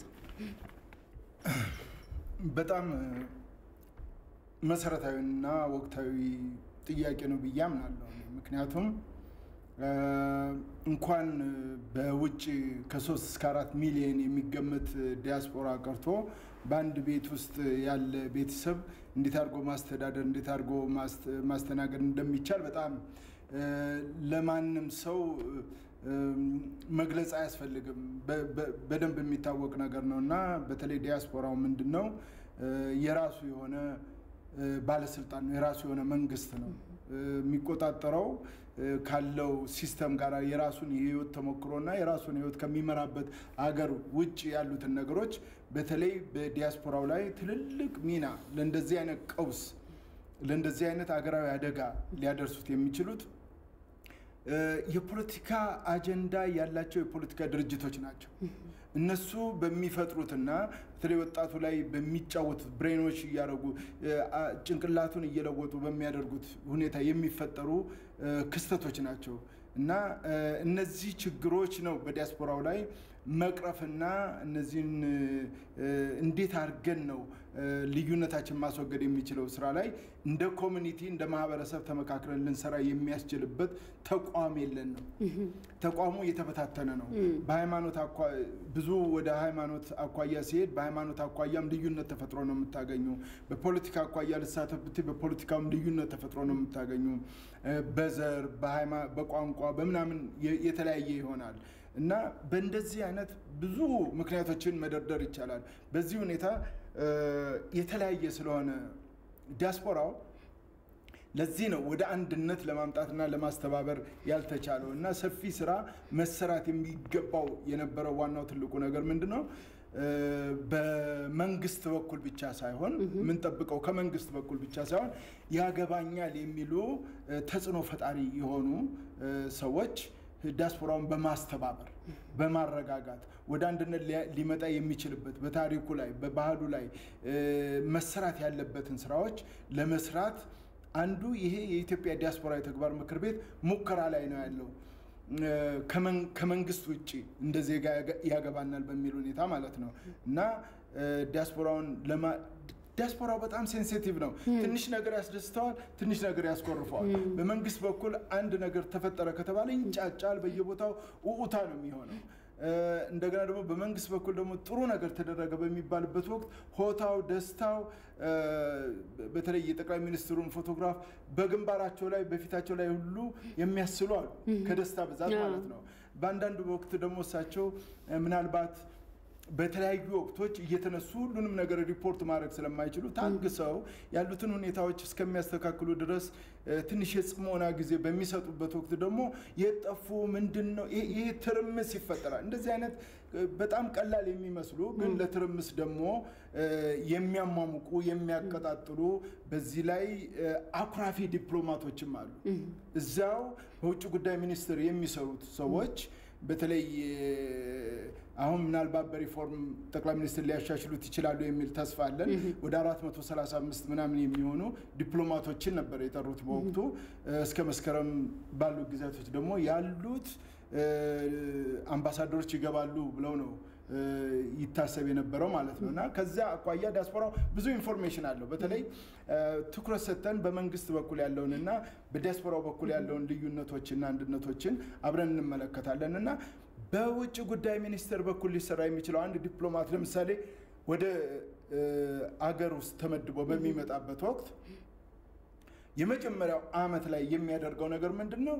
ቤት መፈለግ፣ የተለያዩ ነገሮችን ለራሱ የሚሆኑ ነገሮችን ማመቻቸት ነው። ሁለተኛው አመት ላይ ሲደርስ ደግሞ ትምህርት ቤት ነው የሚገባው ራሱን ለማሻሻል።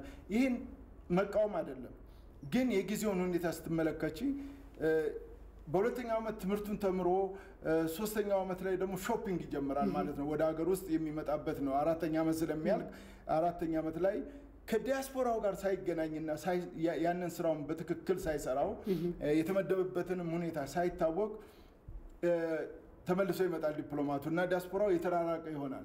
በዚህ ላይ ያሉት አምባሳደሮቻችን ብዙ አምባሳደሮች ስለ ሀገራቸው የሚከራከሩ አሉ፣ ስለ ሀገራቸው እንትን የሚቆሙ አሉ። አንዳንድ አምባሳደሮች ደግሞ በግደለሽነት የመንግስትን አቅጣጫ እስከሚመጣ ድረስ የሚጠብቁ አሉ። ለምሳሌ የዲፕሎማሲ ውድቀት ሞት የሞት ነው። በዚህ አመት ውስጥ የኛ አምባሳደሮች መስራት የሚገባቸውን ስራ በዲፕሎማሲው መልክ አልሰሩም።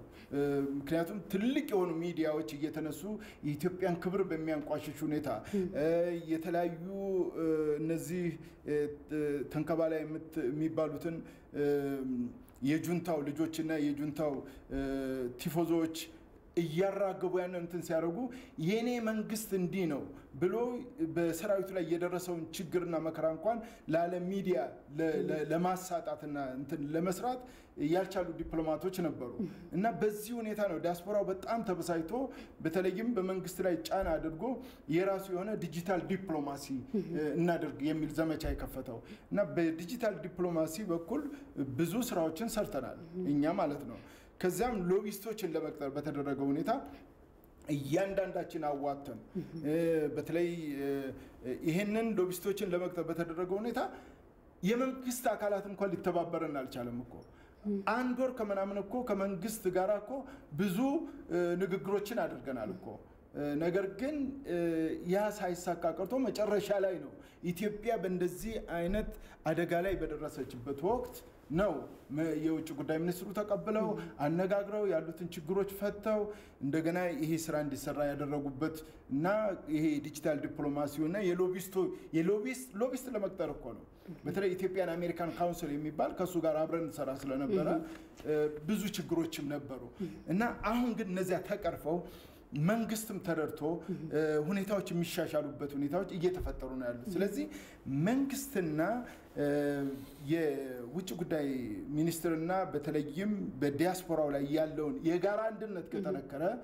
የዲያስፖራው ደግሞ ራሱን የቻለ ዲያስፖራውን ሊመሰርት የሚችል ብቃት ያለው ኃይል መቋቋም አለበት መመስረት አለበት ቢቻል ዲያስፖራውም እንደዜጋ ሊያደርግ የሚገባውን ነገር ሊያበረታታ የሚቻልበት ሁኔታ መመስረት አለበት ምክንያቱም ዲያስፖራው ለሀገር ግንባታ ለዲፕሎማሲ ትልቅ የሆነ የሀገሩ አምባሳደር ነው ለዚያ ማዘጋጀት ነው አምሮውን ማዘጋጀት አቅጣጫ መስጠት የኢትዮጵያ መንግስት ኃላፊነትና ግዴታ ይሆንበታል እኛ ደግሞ ለኢትዮጵያ ህዝብ ለመስራት ለማገልገል የምንችልበት አቅማችን እስከፈቀደ ጊዜ ድረስ ከመንግስት ጋር ተባብለን በኢትዮጵያ ላይ የሚደርሰውን ጫና ሁሉ ለመቅረፍ ዝግጁዎች ነን ይሄንንም እናበረታታለን ጥሩ በጣም ደስ ይላል እዚህ ላይ የሚጨምሩት ነገር ካለ እዚህ ላይ የሚጨምረው ምንድነው እርግጥ ዲያስፖራው ለሀገሩ ትልቅ ሚና አለው ውጪ ባለው እንቅስቃሴ ዲፕሎማሲው ምን በለው ሬሚታንሱንም ጭምር ለሀገር የሚመጣው ለኢኮኖሚው ማዳበሪያ የሚሆን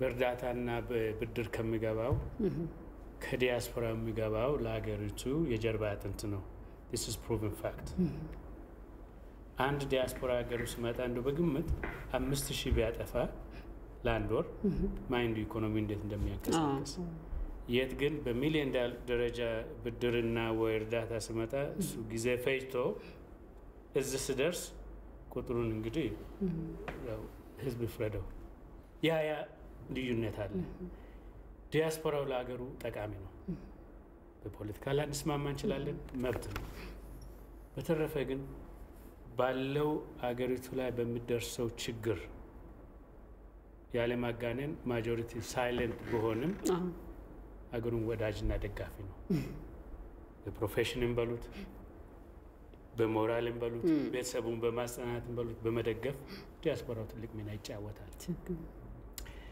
በውጭው ባለው የዲፕሎማሲው የአምባሳደርሺፕ እነኚህ ነገሮች መሻሻል አለባቸው በትልቅ ደረጃ ተስፋ አደርጋለሁ አሁንም መጣው ምረከበው መንግስት ዝም ብሎ በፖለቲካ ብቻ መሾም ሳይሆን በፓርላማ ጸድቆ የሚያልፍበትን መንገድ ሊፈጥሩ ይችላል አምባሳደርሺፕ ቀላል ፖዚሽን አይደለም አምባሳደር ማለት የአንድ ድርጅት ተወካይ አይደለም አምባሳደር ማለት የህዝብ የ100 ሚሊዮን ህዝብ ተወካይ የሀገር ተወካይ በፖለቲካ ወደደው ጠላው ማገልገል አለበት በውጪ ያለውን ደግሞ ስለ ኢትዮጵያ ሳይወራ በአንድነት ኢትዮጵያዊነቱ ኮርቶ የኢትዮጵያን ምንነት በሙሉ ልብ በእውቀት በኩራት ማስተዋወቅ መቻል አለበት ያልተደረገ ማለት አይደለም ኢትዮጵያ ዓለም ላይ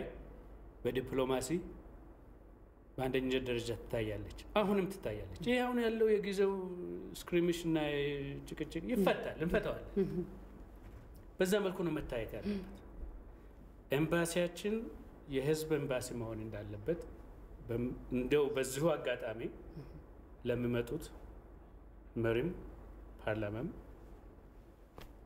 እንደ ጥያቄ ነው ማቀርበው እንደ ፕሌጅ ነው ማቀርበው አይ ሆፕ ይሄን የሚሰሩ ይሆናል በሚል ነው በዛ መልኩና ያለ ስህተቶች አሉ ያያረምን ወደ ጥሩ እንሄዳለን ጥሩ አሁን ላይ እንግዲህ ያው ቀደም ሲል በህዋት ያዴ ጊዜ ምናልባት አሁን ላይ ለተፈጠረው አለመግባባት ሆን ተብለው ዲፕሎማሲው ላይ ሊሆን ይችላል የሀገር ሉዓላዊነት ጥያቄ ውስጥ እንዲገባም ሊሆን ይችላል የተሰሩ ቀደም ተብሎ የተሰሩ ስራዎች አሉ ለምሳሌ አብዛኛው ያው እንትን ማለት ባልፈልግም የብሔሩን እንትን ማስጠጋት ሳይሆን የትግራይ ተወላጆች ግን የህውሓት ደጋፊ የሆኑ የምር የህውሓት ደጋፊ የሆኑ የኤርትራ መታወቂያ የኤርትራ ስደተኞች ናቸው እየተባሉ በገፍ ወደ ውጭ ሀገር እንዲሄዱና ቀደም ሲል አቶ አለባቸው ሲንቀሳቀሱ በነበሩባቸው አይነት እንቅስቃሴዎች ላይ ባላንስ እንዲሰሩ እነሱ ይቃወማሉ እነዛ ደግሞ እንዲደግፉ ተደርገው የተሰሩ ጊዜ የወሰዱ ስራዎች አሉ አሁን ላይ እሱ ፈተና እንደሚሆን ምንም ጥያቄ የለውም ግምት አለ የኔ ስጋት ቀደም እርሶ ካነሱት ጋር ነው ይሄ ትውልዱ ላይ የሚቀጥለው ትውልድ ላይ ትግራይ ወይ ኦሮሚያ ወይ አማራ የሚባል ወር ሶማሌ የሚባል ሀገር ከኢትዮጵያ ነገውን ቤት ለቆ እንደሚወጣ ቤት ተከራይ ጥሎ የሚሄድ የሚመስል ሁኔታን እየፈጠሩ ነው ልጆች ላይ እዚህ ላይ ቶሎ በፍጥነት መስራት ያስፈልጋል ምክንያቱም ይሄ ምናልባት መሬት ላይ ሲታይ ከባድ ሊሆን ይችላል ለሀገሪቱም ከፍተኛ ችግር ሊሆን ስለሚችል እነዛም ይሄ የሚቀጥለው ጄኔሬሽንም በሀገሩ የሚኮራ ሀገሩን የሚወድና ሌላ ባክግራውንድ ሌላ ከኋላ የተሸከመው ትልቅ ታሪክ እንዳለ እንዲረዳ ያስፈልጋልና እዚህ ላይ በፍጥነት መስራት ተደራጅቶ መስራት ያው መግባባት ላይ ለመድረስ የሚያስችሉ ሀሳቦች ላይ መስራት ያስፈልጋልና እዚህ ላይ ያላችሁ አታይ ምንድነው የሚለው ብናየው ደስ ይለኛል well ጥሩ ነጥብ ነው አነሳሽው ተባብሮ መስራትን ይጠይቃል ከውስጥም ከውጭም እንዳየሁት ከሆነ እንግዲህ የግል አስተያየት ነው ጦርነቱ ከተጀመረ በኋላ እኛው እንግዲህ እርስ በርሳችን እየተጋደልን ነው የኛው ችግር ብቻ ሳይሆን የውጭው ደግሞ ኢንፍሉዌንስ አለ ለኢንተረስታቸው በብዙ መልኩ ፈትነዋታል እቺ ነገር አንደኛ በሃይማኖት ጊዜ አገሪቱ ትበታተናለች ሲባል መስቀል አደባባይ ላይ ሰው ወጥቶ ህዝቡ በዓልን አክብሯል የእስልምና ሃይማኖትን ውጭ አደባባይ ወጥቶ ህዝቡ በሰላም አክብሯል ከዛም አልፎ አገሪቱ ላይ በመጠራው አሁን በክተት አዋጅ ህዝቡ ግልብጥ ብሎ ወጥቶ ድጋፉን አሳይቷል የአንድ መሪ ህልውናውና የአንድ መሪ መሪነቱን የሚያሳየው በህዝቡ ነው እኔ በመኖርበት ዓለም ላይ ነምበር ማተርስ ይባላል እንደ ሰልፍ ሲወጣ ሰው ከወጣ ፖሊሲ ያስቀይራል ሰው ከወጣ ያ መሪ በደግፈውት ከወጡ ሰየው ይከተላል ተቃውሞት ከወጡ መውደቂያው ነው ያንን ኢትዮጵያ ላይ ታይቷል እኛ ውጭ ያለ ነው ዲያስፖራዎች unfortunately በኢሞሽን ነው የምንመራው እሱም ደግሞ ያለን የሥራው የኑሮው ምንም ሁኔታ በአጭር ጊዜ ውስጥ እንቆጣለን በአጭር ጊዜ ውስጥ እንመለሳለን ግን የሀገሪቱ አንድነት በእውነት ነው ብሎ ካለፈው የበለጠ አንድነት የታየበት መልክ ነው ምልክት ነው የምናየው ያለ ነው ጦርነት ሁላችንም ይጎዳናል ያንን ደግሞ ለማጥፋት እንደዚህ እንደተሰባሰብ ከጦርነቱ ከቆመ በኋላ ህዝቡ ላይ መስራት መቻል አለበት ወደ ልጆቻችን እንዳያልፍ በእኛው ብቻ እንዲቆም ይሄ ተነስቶ ቤተክርስቲያን መክፈት ይሄ ተነስቶ እኔ ኢትዮጵያ አይደለኝም ብለውን መለወጥ መቻል አለበት በድርጅት ምንሰራ ደስ ባለን ግን ብዙ ጊዜ በድርጅት ሲሰሪ ብዙ ነገሮችን ይጠይቅብሻል ጊዜ ምንም እንደውም በግልም እንሸትፍ ተነስተን ብንሰራ ቶሎ ማቆም እንችላለን ግን ጊዜው አሁን ነው እባካችሁ አሁንኑ መጀመር አለብን ካልሆነ ወደ መጥፎ መንገድ እየሄደ ነው ያንን ነው እንግዲህ የምታየኝ እዛ ላይ ደግሞ ለመስራት ዝግጁ ነኝ ያሉትን በሙሉ እኛ ኢትዮጵያን የሚወድ ህዝብ ውጪ ያለው ወተን እንደዚህ ባንሰላለፍም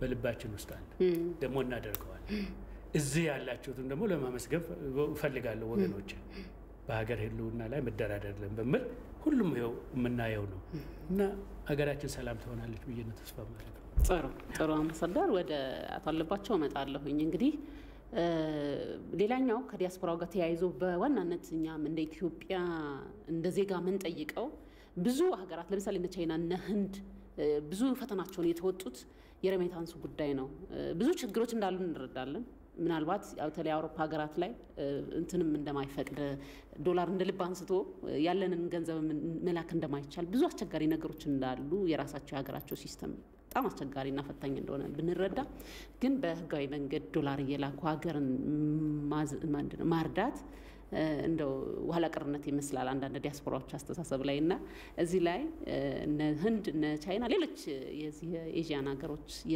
በብዙ መንገድ የተረፉበት መሆኑን በማስረዳት ወይም እንደዛ በመረዳት ለሀገር ግንባታ የሚውል ሀሳብ ማምጣት ላይ እንዴት ነው ይሄ ዶላር ፖለቲካ ቀላል እንዳልሆነ እንረዳለንና እዚህ ላይ ያላችሁ ነገር ምንድነው የሚመስለው?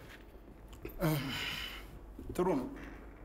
ከዛ በፊት ከፈቀድሽልኝ ምናልባት በአምባሳደር ላይ ትንሽ ተጨማሪ ልሰጥ የምፈልጋቸው ነገሮች አሉ። በተለይ የኢትዮጵያ መንግስት ወደፊት ማድረግ ከሚገባቸውም አንደኛው የሚመደቡት የኢትዮጵያን መንግስት ወክለው የሚመደቡት አምባሳደሮች ቢቻል የሚመደቡበትን ሀገር ታሪክ፣ ቋንቋ፣ ባህል በደንብ ጠንቅቀው የሚያውቁ ቢሆኑና የዲያስፖራው ማህበረሰብን ደግሞ የተሻለ ግንኙነት ለመፍጠር በቲፎዞነት ሳይሆን በትክክለኛ የአሰራር መንገድ ላይ ሊሰራ የሚቻልበት ነገሮች ቢፈጠሩና ለዚያ ብቃት ያላቸው ሰዎች ለአንድ ዲፕሎማሲ ዝም ብሎ ሳይሆን በኮታ የሚሰጥ ነገር ሳይሆን ፕሮፌሽናል በሆነ ሁኔታ ቢሰራ የኢትዮጵያ መንግስት ውጤታማ የሆነ የወደፊት የዲፕሎማሲ ስራውን እንደ መፍትሄ ራሱ ሊያገኝ ይችላል። ጠንካራ የሆነ ምክንያቱም የነበሩት ዲፕሎማቶች አሁንም ቀደም ያሉት ጠያቂያችን እንደጠየቁት በስዩም መስፍን የነበሩ ከስዩም መስፍን ጀምሮ እስከ ቴዎድሮስ አዳኖም የነበሩ የዲፕሎማቶች በዚያ ውስጥ የተሰገሰጉበት ነው ያለው እና እነዚህ አኩራፊ ዲፕሎማቶች የምንላቸው አሁን ወደ ሀገር ውስጥ እንዲገቡ እንኳን ከተባሉ በኋላ አኩርፎ በተለያየ ሶሻል ሚዲያ እና በተለያየ ጸረ መንግስት አቋም ባላቸው ሚዲያዎች እየቀረቡ የመንግስትን ገበና በማጋለጥ እንደ አንድ ትልቅ አምባሳደር እንደ አንድ ትልቅ ዲፕሎማት ተደርገው አገርን ወክለው 110 ሚሊዮን ህዝብ ወክለው የተቀመጡ ዲፕሎማቶች እንዲህ አይነት አሳዛኝ የሆነ አገራዊ ብሔራዊ ውርደት ኢትዮጵያ እንድትገባ ሊያደርጉ ሲሞክሩ ከዚህ በላይ በቂ ማስረጃ የለውም። የኢትዮጵያ መንግስትና ቆራጥ የሆነ ውሳኔ ወስነው ጠቅላይ ሚኒስትር አብይ ይህንን የውጭ ጉዳይ ሚኒስትርን ሪፎርም የሚያደርጉበት የውጭ ፖሊሲያቸውን ቢያስተካክሉ ደግሞ በእኛ እምነት እንደ ዲያስፖራ የተሻለ ውጤት ይኖረዋል ብለን እናምናለን። በሌላ በኩል የምትመለከቱ እንግዲህ ሎቢስት እየቀጠሩ እነሱ የኢትዮጵያን ህዝብ ለማጥፋት በተለይም የጁንታው ልጆች የሚያደርጉት ቀላል ነገር አይደለም። 26 ቢሊዮን የኢትዮጵያ ህዝብ ገንዘብ እኮ ነው የተዘረፈው እኮ። ያ ገንዘብ እኮ ማለት ምናልባት እንዲሁ እንገምት እንኳን ብትይ አዲስ አበባን የሚያክል ትልቅ ይሄን የሚያክል ሀገር እኮ መልሶ ሊገነባ የሚችል ነው። ኢትዮጵያ ለ10-11 ዓመት እኮ የራሷን ባጀት የሚሆን ነገር ነው እኮ። ካልበለዚያ ደግሞ ኢትዮጵያ አለባት የሚባለውን እኮ 27 ቢሊዮን ዶላር እኮ ሊሸፍን የሚችል ገንዘብ ነው። ይሄ ነው የተወሰደው። የኢትዮጵያ ህዝብ ሀብት ንብረት እኮ ተዘርፏል እና 400 ምናምን የሚሆን ፎቅ ባለቤት አልባ መሆን በአንድ ሀገር ውስጥ ያለው ኮራፕሽን ምን ሊያሳይሽ ይችላል? ኢትዮጵያ ወዴት እየሄደች እንደነበረችበትና እሷን ለመመለስ ደግሞ የለውጡ ኃይል ያደረገውን ትንቅንቅ መገመት ትችላለች እና በጣም ትልቅ የሆነ አደጋ ፈጥረው ሲኖሩም ኢትዮጵያን አፍርሰው ነው የኖሩት። አሁንም ደግሞ ከሄዱ በኋላ ደግሞ ኢትዮጵያን እያፈረሱ ነው ያሉት እና ይህን አጀንዳ ይዞ የተነሳ ኢትዮጵያዊ ያልሆነ መንግስት 27 ዓመት የጨለማ ዘመን ያሳለፈበት ወቅት በመሆኑ የተነሳ የዚህ ቅጥያዎች እንዳልሻቸው በዘመድ በተለይ በውጭ ጉዳይ ሚኒስትር በኩል የተላኩ ብዙ ሰዎች አሉ። በኤርትራ ምክንያት እየተባሉ በነዚያው የውጭ ጉዳይ ሚኒስትር በነዚሁ ኃይሎች እጅ ስለነበረ ወርቆ ስለነበረ አደጋ ላይ ስለነበረ ያንን የሚያክል በጣም ትልቅ ዓለም አቀፍ ዲፕሎማሲን ያስጨንቅ የነበረ ኢትዮጵያን በኩራት በትልቅ ደረጃ ያስቀምጥ የነበረ ተቋምን አበላሽተውትና የራሳቸውን ልጆች የልጅ ልጆች ወስደው በአሜሪካንም በእንግሊዝም ሲያስቀምጡ ሁለት ነገሮችን ይዘው ነበር እነሱ። አንደኛ እዚህ በስልጣን በቆዩበት ወቅት ገንዘብ መዝረፍ፣ ሀብት መያዝ እሱን እንደዋና አቅጣጫ አድርገው ነበር ይሰሩበት የነበረው። ሁለተኛ ልጆቻቸውን በቀጣይነት ለ100 ዓመት ለ50 ዓመት እኮ ነው ያዘጋጁት እኮ ግዛታቸውን።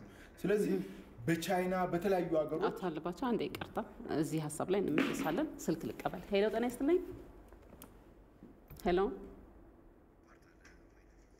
ስልካችን ተቋርጧል መልሰው እንዲደውሉ እድል እንሰጣለን ከይቅርታ ጋር ምናልባት ስለቆየንባቸው ሊሆን ይችላል እሻቱ አለባቸው እንዴት ነው እሺ ልጆቻቸውን ማስተማር የድሃው ልጅ የትግራይ ህዝብ በርሃብ በስቃይ በመከራ ጉርጓድ ውሃ እንኳን ቆፍረው ሳያጠጡት የነሱ ልጆች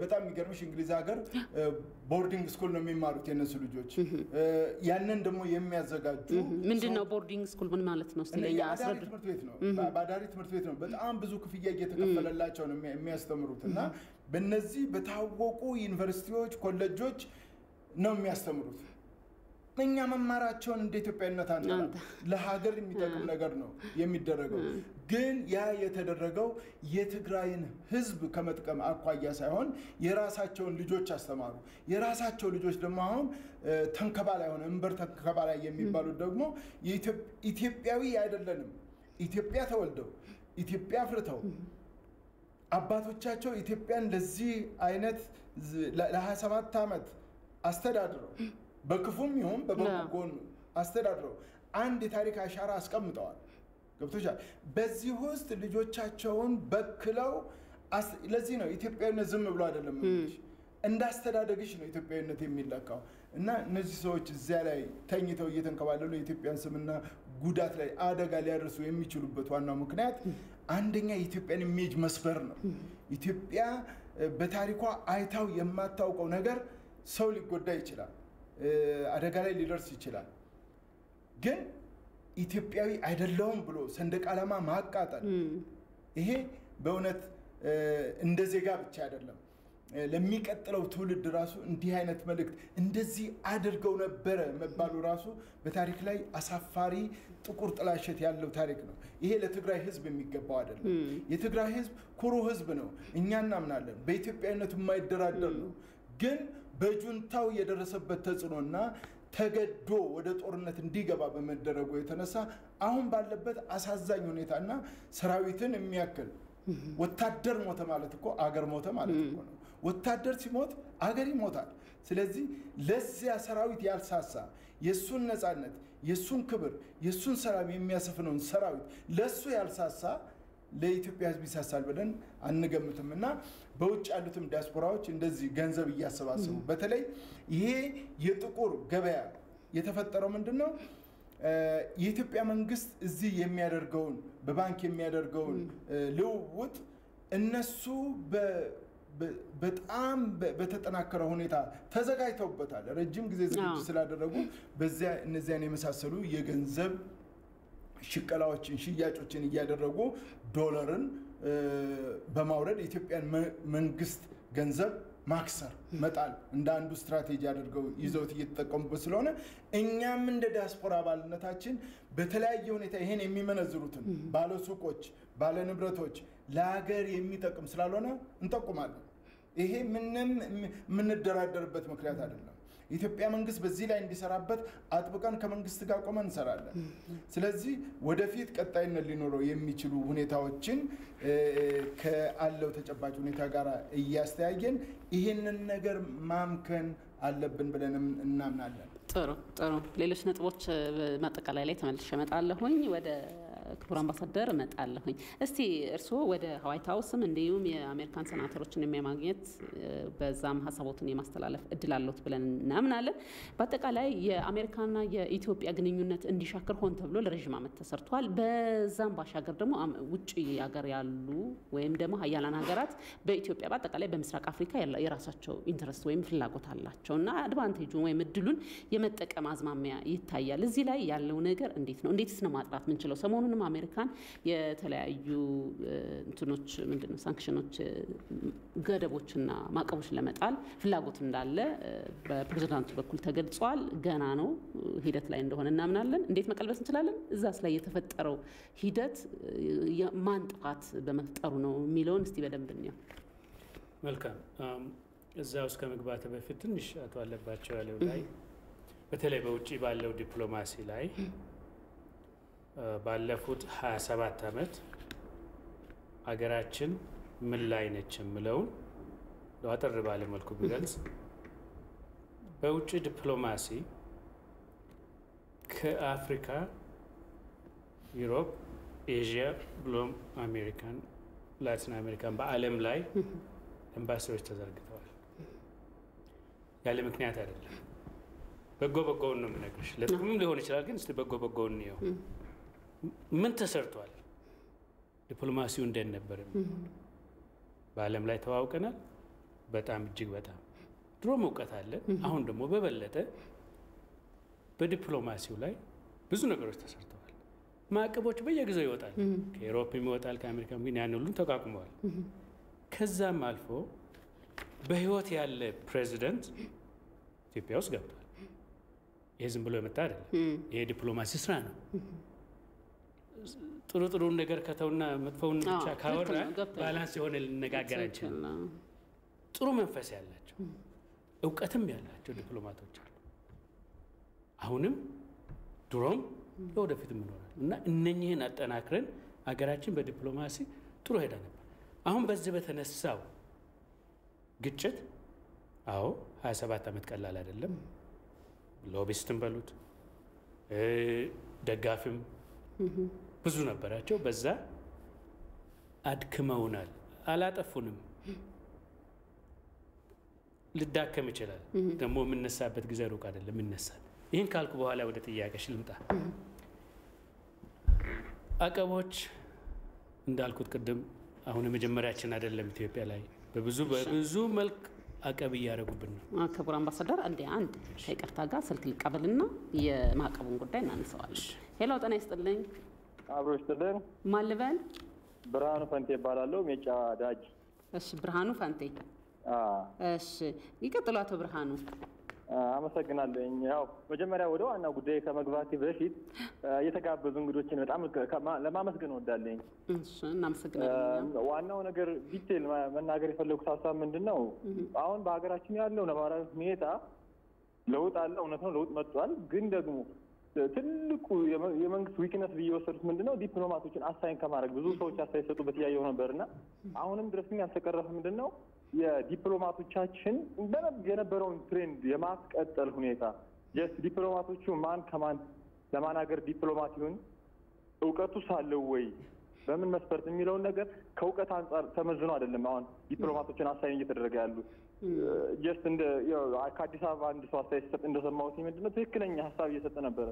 ዲፕሎማቶቹ ምንድነው ወይ ለማራጃ ወይ ደግሞ እነሱን ሆን ብሎ ለመጥቀሚያ አንጻር እንጂ እውነት ከሀገር አንድን ሀገር ከሌላ ሀገር ጋር ሪሌሽንሺፕ ለመፍጠር ሀገሪቱን የተሻለ ግንኙነት እንዲኖራትና ከውጭ የጋራ መልቲናሽናል የሆነ ተጠቃሚነት እንዲኖር የማድረግ ፍላጎት አለም የነበረው እና አሁንም ትልቁ ዋጋ እያስከፈለን ያለ ምንድን ነው ከብዙ ሀገሮች ጋር እንድንነቋቆር ከኛ ጋር ኔጌቲቭ የሆነ እይታ እንዲኖራቸው ያደረጉ ዲፕሎማቶቻችን ሂደው ብቻ መቀመጥ ተወክለዋል ተብሎ መቀመጥ እንጂ ከሀገሮቹ ጋር ያላቸውን ግንኙነት ሀገራችን ከሌሎች ሀገሮች ጋር የተጠናከረ ግንኙነት እንዲኖራቸው ስራ አልተሰራም።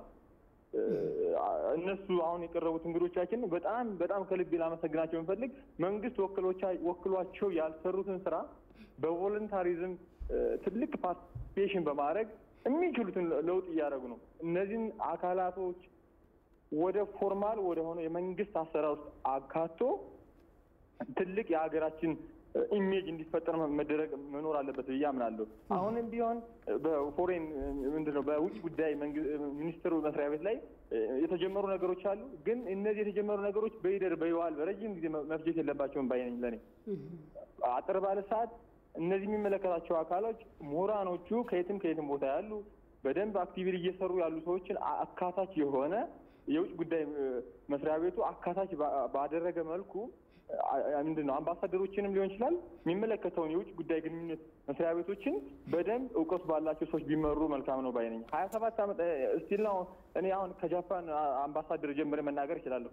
ጃፓን አምባሳደር ማን እንደነበረ ምን ሲሰራ እንደነበረ ፕላስ አሁን ሆን ተብሎ ጃፓን አምባሳደር ተደርጎ ምን እየሰራ ነው እውነት ለሀገሪቱ ለውጥ እንዲመጣ እየተሰራ ነው የሚለውን ነገር መንግስት ጠፍቶት ነው ብዬ አላምንም። እና ላሰምርበት የምፈልገው ነገር ወንድሞቼ ወይም አባቶቼ እሱ ጋር የቀረቡ ሰዎቹ አሁንም በርትተው ሊሰሩ ይገባል። መንግስት ምናልባት ትኩረት ላይ ሰጣቸው ቢችልም እንኳን ሀገር ናትና የሚያደርጉትን ተሳትፎ አጠናክረው ሊቀጥሉ ይገባል። መንግስትም ግን ከምንም እና ከማንም በላይ ከኢንተርናሉ በላይ የዲፕሎማቶችን ስራ አጠናክሮ መቀጠል አለበት ባይ ነኝ እኔ።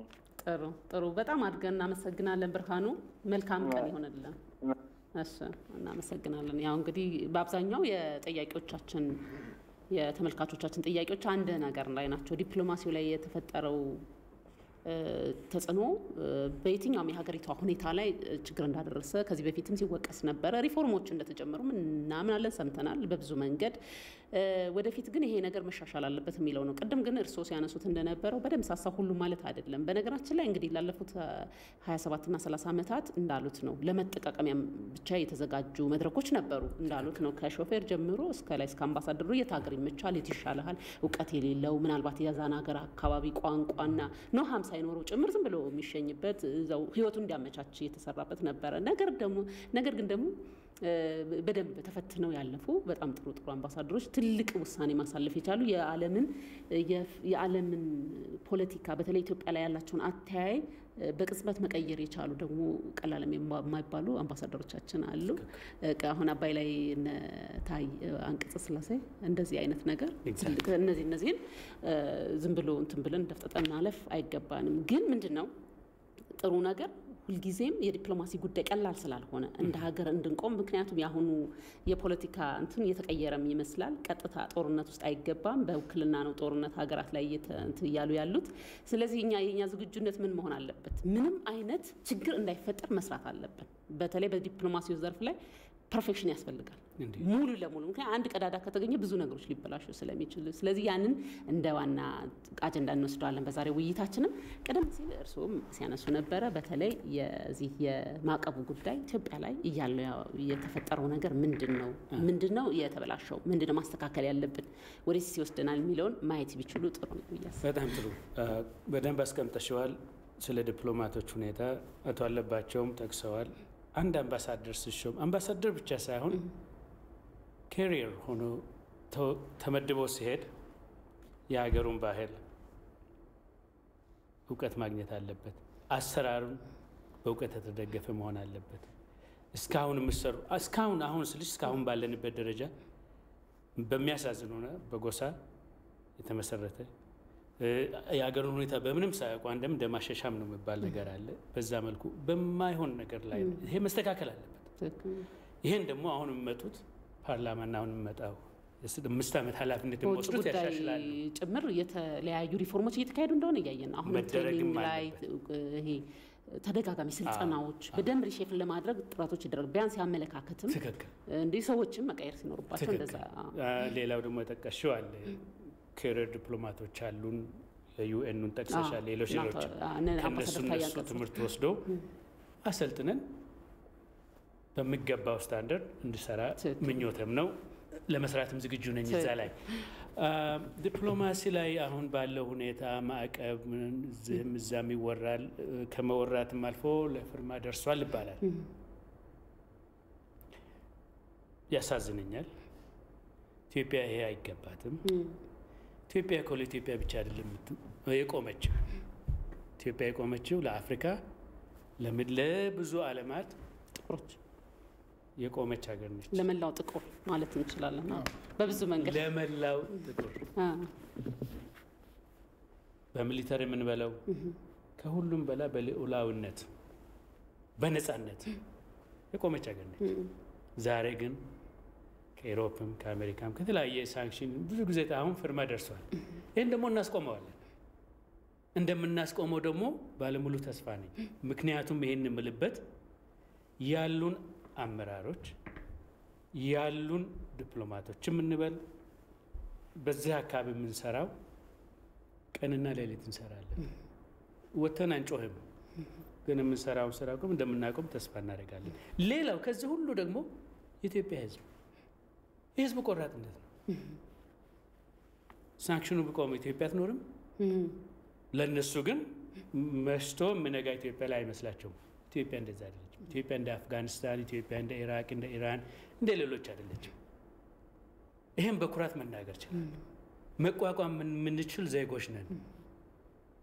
ከማንም ጋር መጣላት አንፈልግም። ከማንም ጋር መቀያየም አንፈልግም። ከሁሉም ጋር አብሮ በክብር ተከባብሮ በእኩልነት መስራትና መኖር ነው።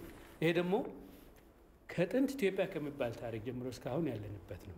ያንን አሳልፈን አንሰጥም ስላልን ነው ዛሬ እዚህ ላይ ደረሱት። ሳንክሽኑ ባይወሰን ደስ ይለናል። ቢወሰንም የህይወት መጨረሻ አይደለም። ነገር ግን የርግቱን ሁሉ ሪቨርስ ለማድረግ ቀንና ሌሊት እንሰራለን። እርግጥ ነው ይጎዳናል። መሸፋፈን አያስፈልግም።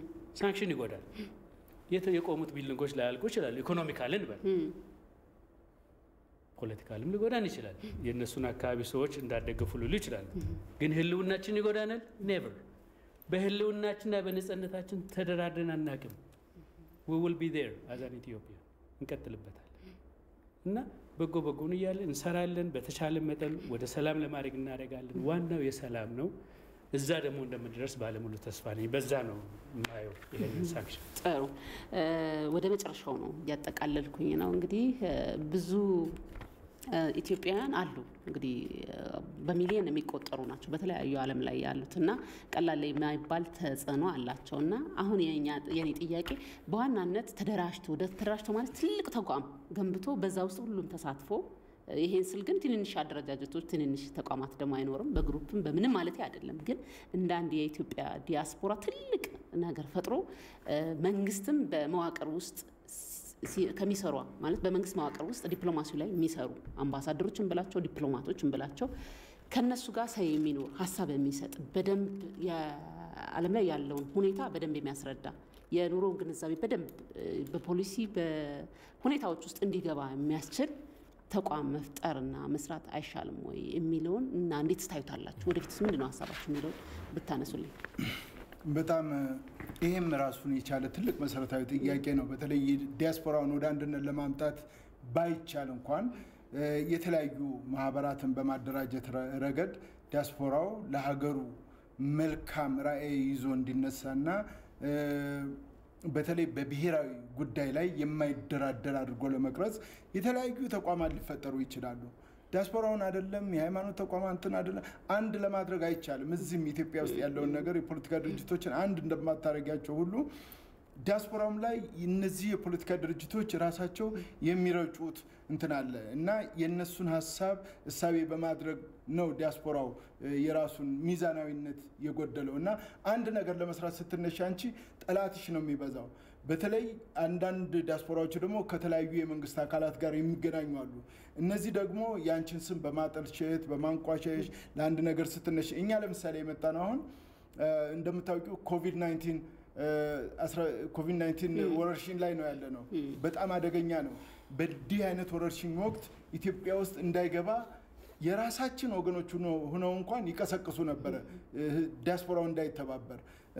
እንግዲህ እኔ አሁን ያለሁበት እንግሊዝ ሀገር ወደ እንግሊዝ ሀገር ስመለስ ለ10 ቀን እንትን ውስጥ መግባት አለብኝ ሆቴል ውስጥ ኳራንት መግባት አለብኝ። ለዛም ደግሞ 2500 ፓውንድ የሚሆን ከነ ምርመራው ጋር መክፈል አለብኝ። ያንን ወስኜ ነው የመጣሁት። እኔ ያ ገንዘብ አይጠቅመኝም ማለት አይደለም፣ ግን ኢትዮጵያ በተጎዳችበት ወቅት ኢትዮጵያ መከራ ላይ ባለችበት ወቅት እንደ ዜጋ ያገባኛል ብዬ ነው የመጣሁት እንጂ ኢትዮጵያ በምትደሰትበት ወቅት ለጭፈራ ለዝነጣ ወይም ለሌላ ዝግጅት አይደለም የመጣሁት። ግን መሆን ያለበት እንደ ኢትዮጵያ ዲያስፖራ የተግባር ምክር ቤት የወሰነው ውሳኔ ኢትዮጵያ በክፉ ቀን ባለችበት ወቅት ሁላችንም መግባት አለብን። ስደት ወደ ኢትዮጵያ መሆን አለበት። እያንዳንዱ ኢትዮጵያዊ ተጠራርቶ እንደውም በመንግስት ደረጃ ብሔራዊ ይሄ እናት ሀገር ጥሪ እንደዚህ አይነት ጥሪ መደረግ አለበት ዲያስፖራው። አሁንም ቢሆን የመንግስት አካላቶች እኛን ቢተባበሩን ከዚህ የበለጠ ከ2000 ከ3000 የበለጠ ዲያስፖራ ማምጣት ይቻል ነበር። ግን አሁን ማንንም ለማስደሰት ስል መጥቀስ የማልፈልጋቸው ነገሮች አሉና በተለይ ኢትዮጵያ ውስጥ ያለው ቢሮክራሲ መሰበር አለበት፣ ማክተም አለበት። ቢያንስ እንኳን ሁሉም ነገር ሊሳካ ባይችል መቀነስ መቻል አለበት። ይሄ ለቀጣው መንግስት ትልቅ ራስ ምታት ሊሆንበት የሚገባ ስለሆነ እያንዳንዱ እንደ ዜጋ ማሰብ አለበት።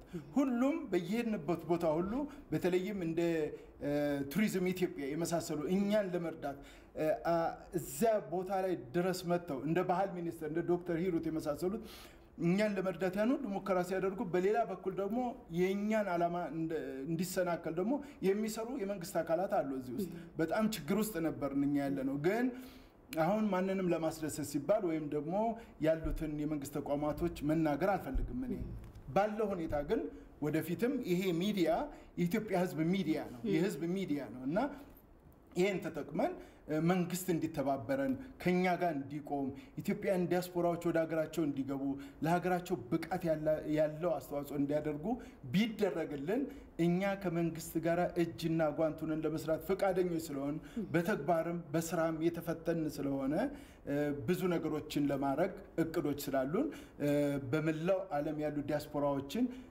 በማህበር ደረጃ አዘጋጅተን ወደ ሀገር ውስጥ በማምጣት ቀጣይነት ያለው በትውልድ ቀረጻ ላይ እና በልማት ላይ አሻራችንን ለማስቀመጥ ጥረት እያደረግን ስለሆነ እባካችሁ የኢትዮጵያ መንግስት ባለስልጣኖች በዚህ አጋጣሚ ተባበሩን ኢትዮጵያን ወደ ከፍታ ከጠቅላይ ሚኒስትር አብይ ጋር በሚደረገው ዘመቻ ላይ ይዘናት ከፍ እናድርግና ለዓለም በታላቅ ነገር እናሳያት የሚል ጥሪያችንን በኢትዮጵያ ዲያስፖራ የተግባር ምክር ቤት ስም እናስተላልፋለን ስለተሰጠኝ እድል አመሰግናለሁ በጣም አድርጌ አመሰግናለሁ ምናልባት እዚች ጋር የሚያነሱት ከመጣችሁበት ዓላማ አንፃር አሁን የኢትዮጵያ የዲያስፖራ የተግባር ምክር ቤት ከመጣበት መቀደም ያነሱ የመጀመሪያው ነጥቦች አሉ አይደል 6 ምናምን ከነዚህ ሐሳቦች እየተከናወነ ያለ እየሄደ ያለ አለ ምናልባት ትክክል ነው አሁን ለምሳሌ አባይን ጎብኘው በሚለው ወደ 30 የምንሆን ቀድመን የመጣን ልጆች ስላለን ለመጎብኘትና እዚያ ያለውን ሁኔታ ኢትዮጵያ ሰላም የላትም ቀጠናዋ የተበላሸ ነው ይያሉ ወደ ኢትዮጵያ መሄድ ጦርነት ውስጥ መግባት መሞት በኮቪድ መያዝ አድርገው ለሚገምቱ አይናቸው ለተጋረደባቸው እኛ ብርሃን ሆነን ለናሳያቸው ፍላጎት ስላለን ይሄን ለማድረግ ቱሪዝም ኢትዮጵያ ጋር እየተነጋገርን ቱሪዝም ኢትዮጵያ እየረዳን ነው ያለው ነገር ግን በሴኩሪቲ ምክንያት አንዳንድ የሚስተካከሉ ጉዳዮች ስላሉ ፕሮሰስ አለን ከተሳካልንና በተለይም የኢትዮጵያ መንግስት ትኩረት ሰጥቶ ከተባበረን በዚች ሳምንት ውስጥ አጭር የሆነ ውሳኔ ወስነን የመልካም ዜናውን እንደውም የኢትዮጵያ ቴሌቪዥን ባለበት እዛው ቦታ ላይ ሆነን የምስራቹን ለመላው ዓለም ላለ ዲያስፖራ ይሄው ኢትዮጵያ የሰላም ቀጠና መሆኗን የምናስመሰክርበት ሁኔታ እንደሚኖር ተስፋ አደርጋለሁ ክቡር አምባሳደርም የኛው አባል ስለሆነ የኛ አማካሪ የቦርድና የስራ አስፈጻሚው አማካሪና አቅጣጫ ይሄ ሊሆን ይችላል የሚላቸው ነገሮች አብሮ እየሰራ ያለ ስለሆነ የምስራቹን የድል የምስራቹን ለኢትዮጵያ ህዝብ ለማቅረብ ዝግጁዎች ነን በጣም አርገና መሰግናለን በስተመጨረሻ ክቡር አምባሳደር እንግዲህ እርሶ በጣም ብዙ ውጭ ሀገር በመኖር ብዙ እድል አለዎት ብዙ ልምድ በመያዝ ማለት ነውና ኢትዮጵያ ቀደም ሲሉት ነበር በማቀብ ለማሽመድመድ ያው ኢትዮጵያንን ስነ ልቦና ዝቅ ለማድረግ ተስፋ ለማስቆረጥ የሚሄዱባቸው ርቀቶች አሉ ሁሉም ከየራሱ ኢንትረስት ፍላጎት አንፃር ነውና ኢትዮጵያውያን ግን ተባብረው ከሰሩ እድል አላቸው ትልቅ ጸጋ ያላት ሀገር ናት የሚሉ በተለይ ደግሞ ውጭ ሀገር ደርሰው የመጡ ይሄንን እድል መጠቀም ብንችል የተሻለ ሀገር መፍጠር እንችላለን ብለው በቁጭት የሚናገሩ አሉ እርሶ እዚህ ላይ ያለው አስተያየት ከየትኛው ወገን ነው ምንድነው የሚሰሙት የሚለው ሀገራችን ትልቅ ነች ትልቅም ትሆናለች በህዝቦቿ ይሄ እንዳለ ሆነው ዛሬ ወንድምና እህት እየተጋደለ እዚህ ያደረሱን በእኛው ብቻ አይደለም ከውጭም ባለው ኢንፍሉዌንስ ነው ያንን በተቻለን መጠን ውጭ ያለነው እንታገለዋለን እናስቆመዋለን እንዳይደገምም እናደርጋለን ከዛም አልፎ ደግሞ በጦርነት ብቻ አይደለም እነሱ ኮሄደው አይተዋኮሱም የኛ ህዝብ ነው እርስ በርስ የሚጋደለው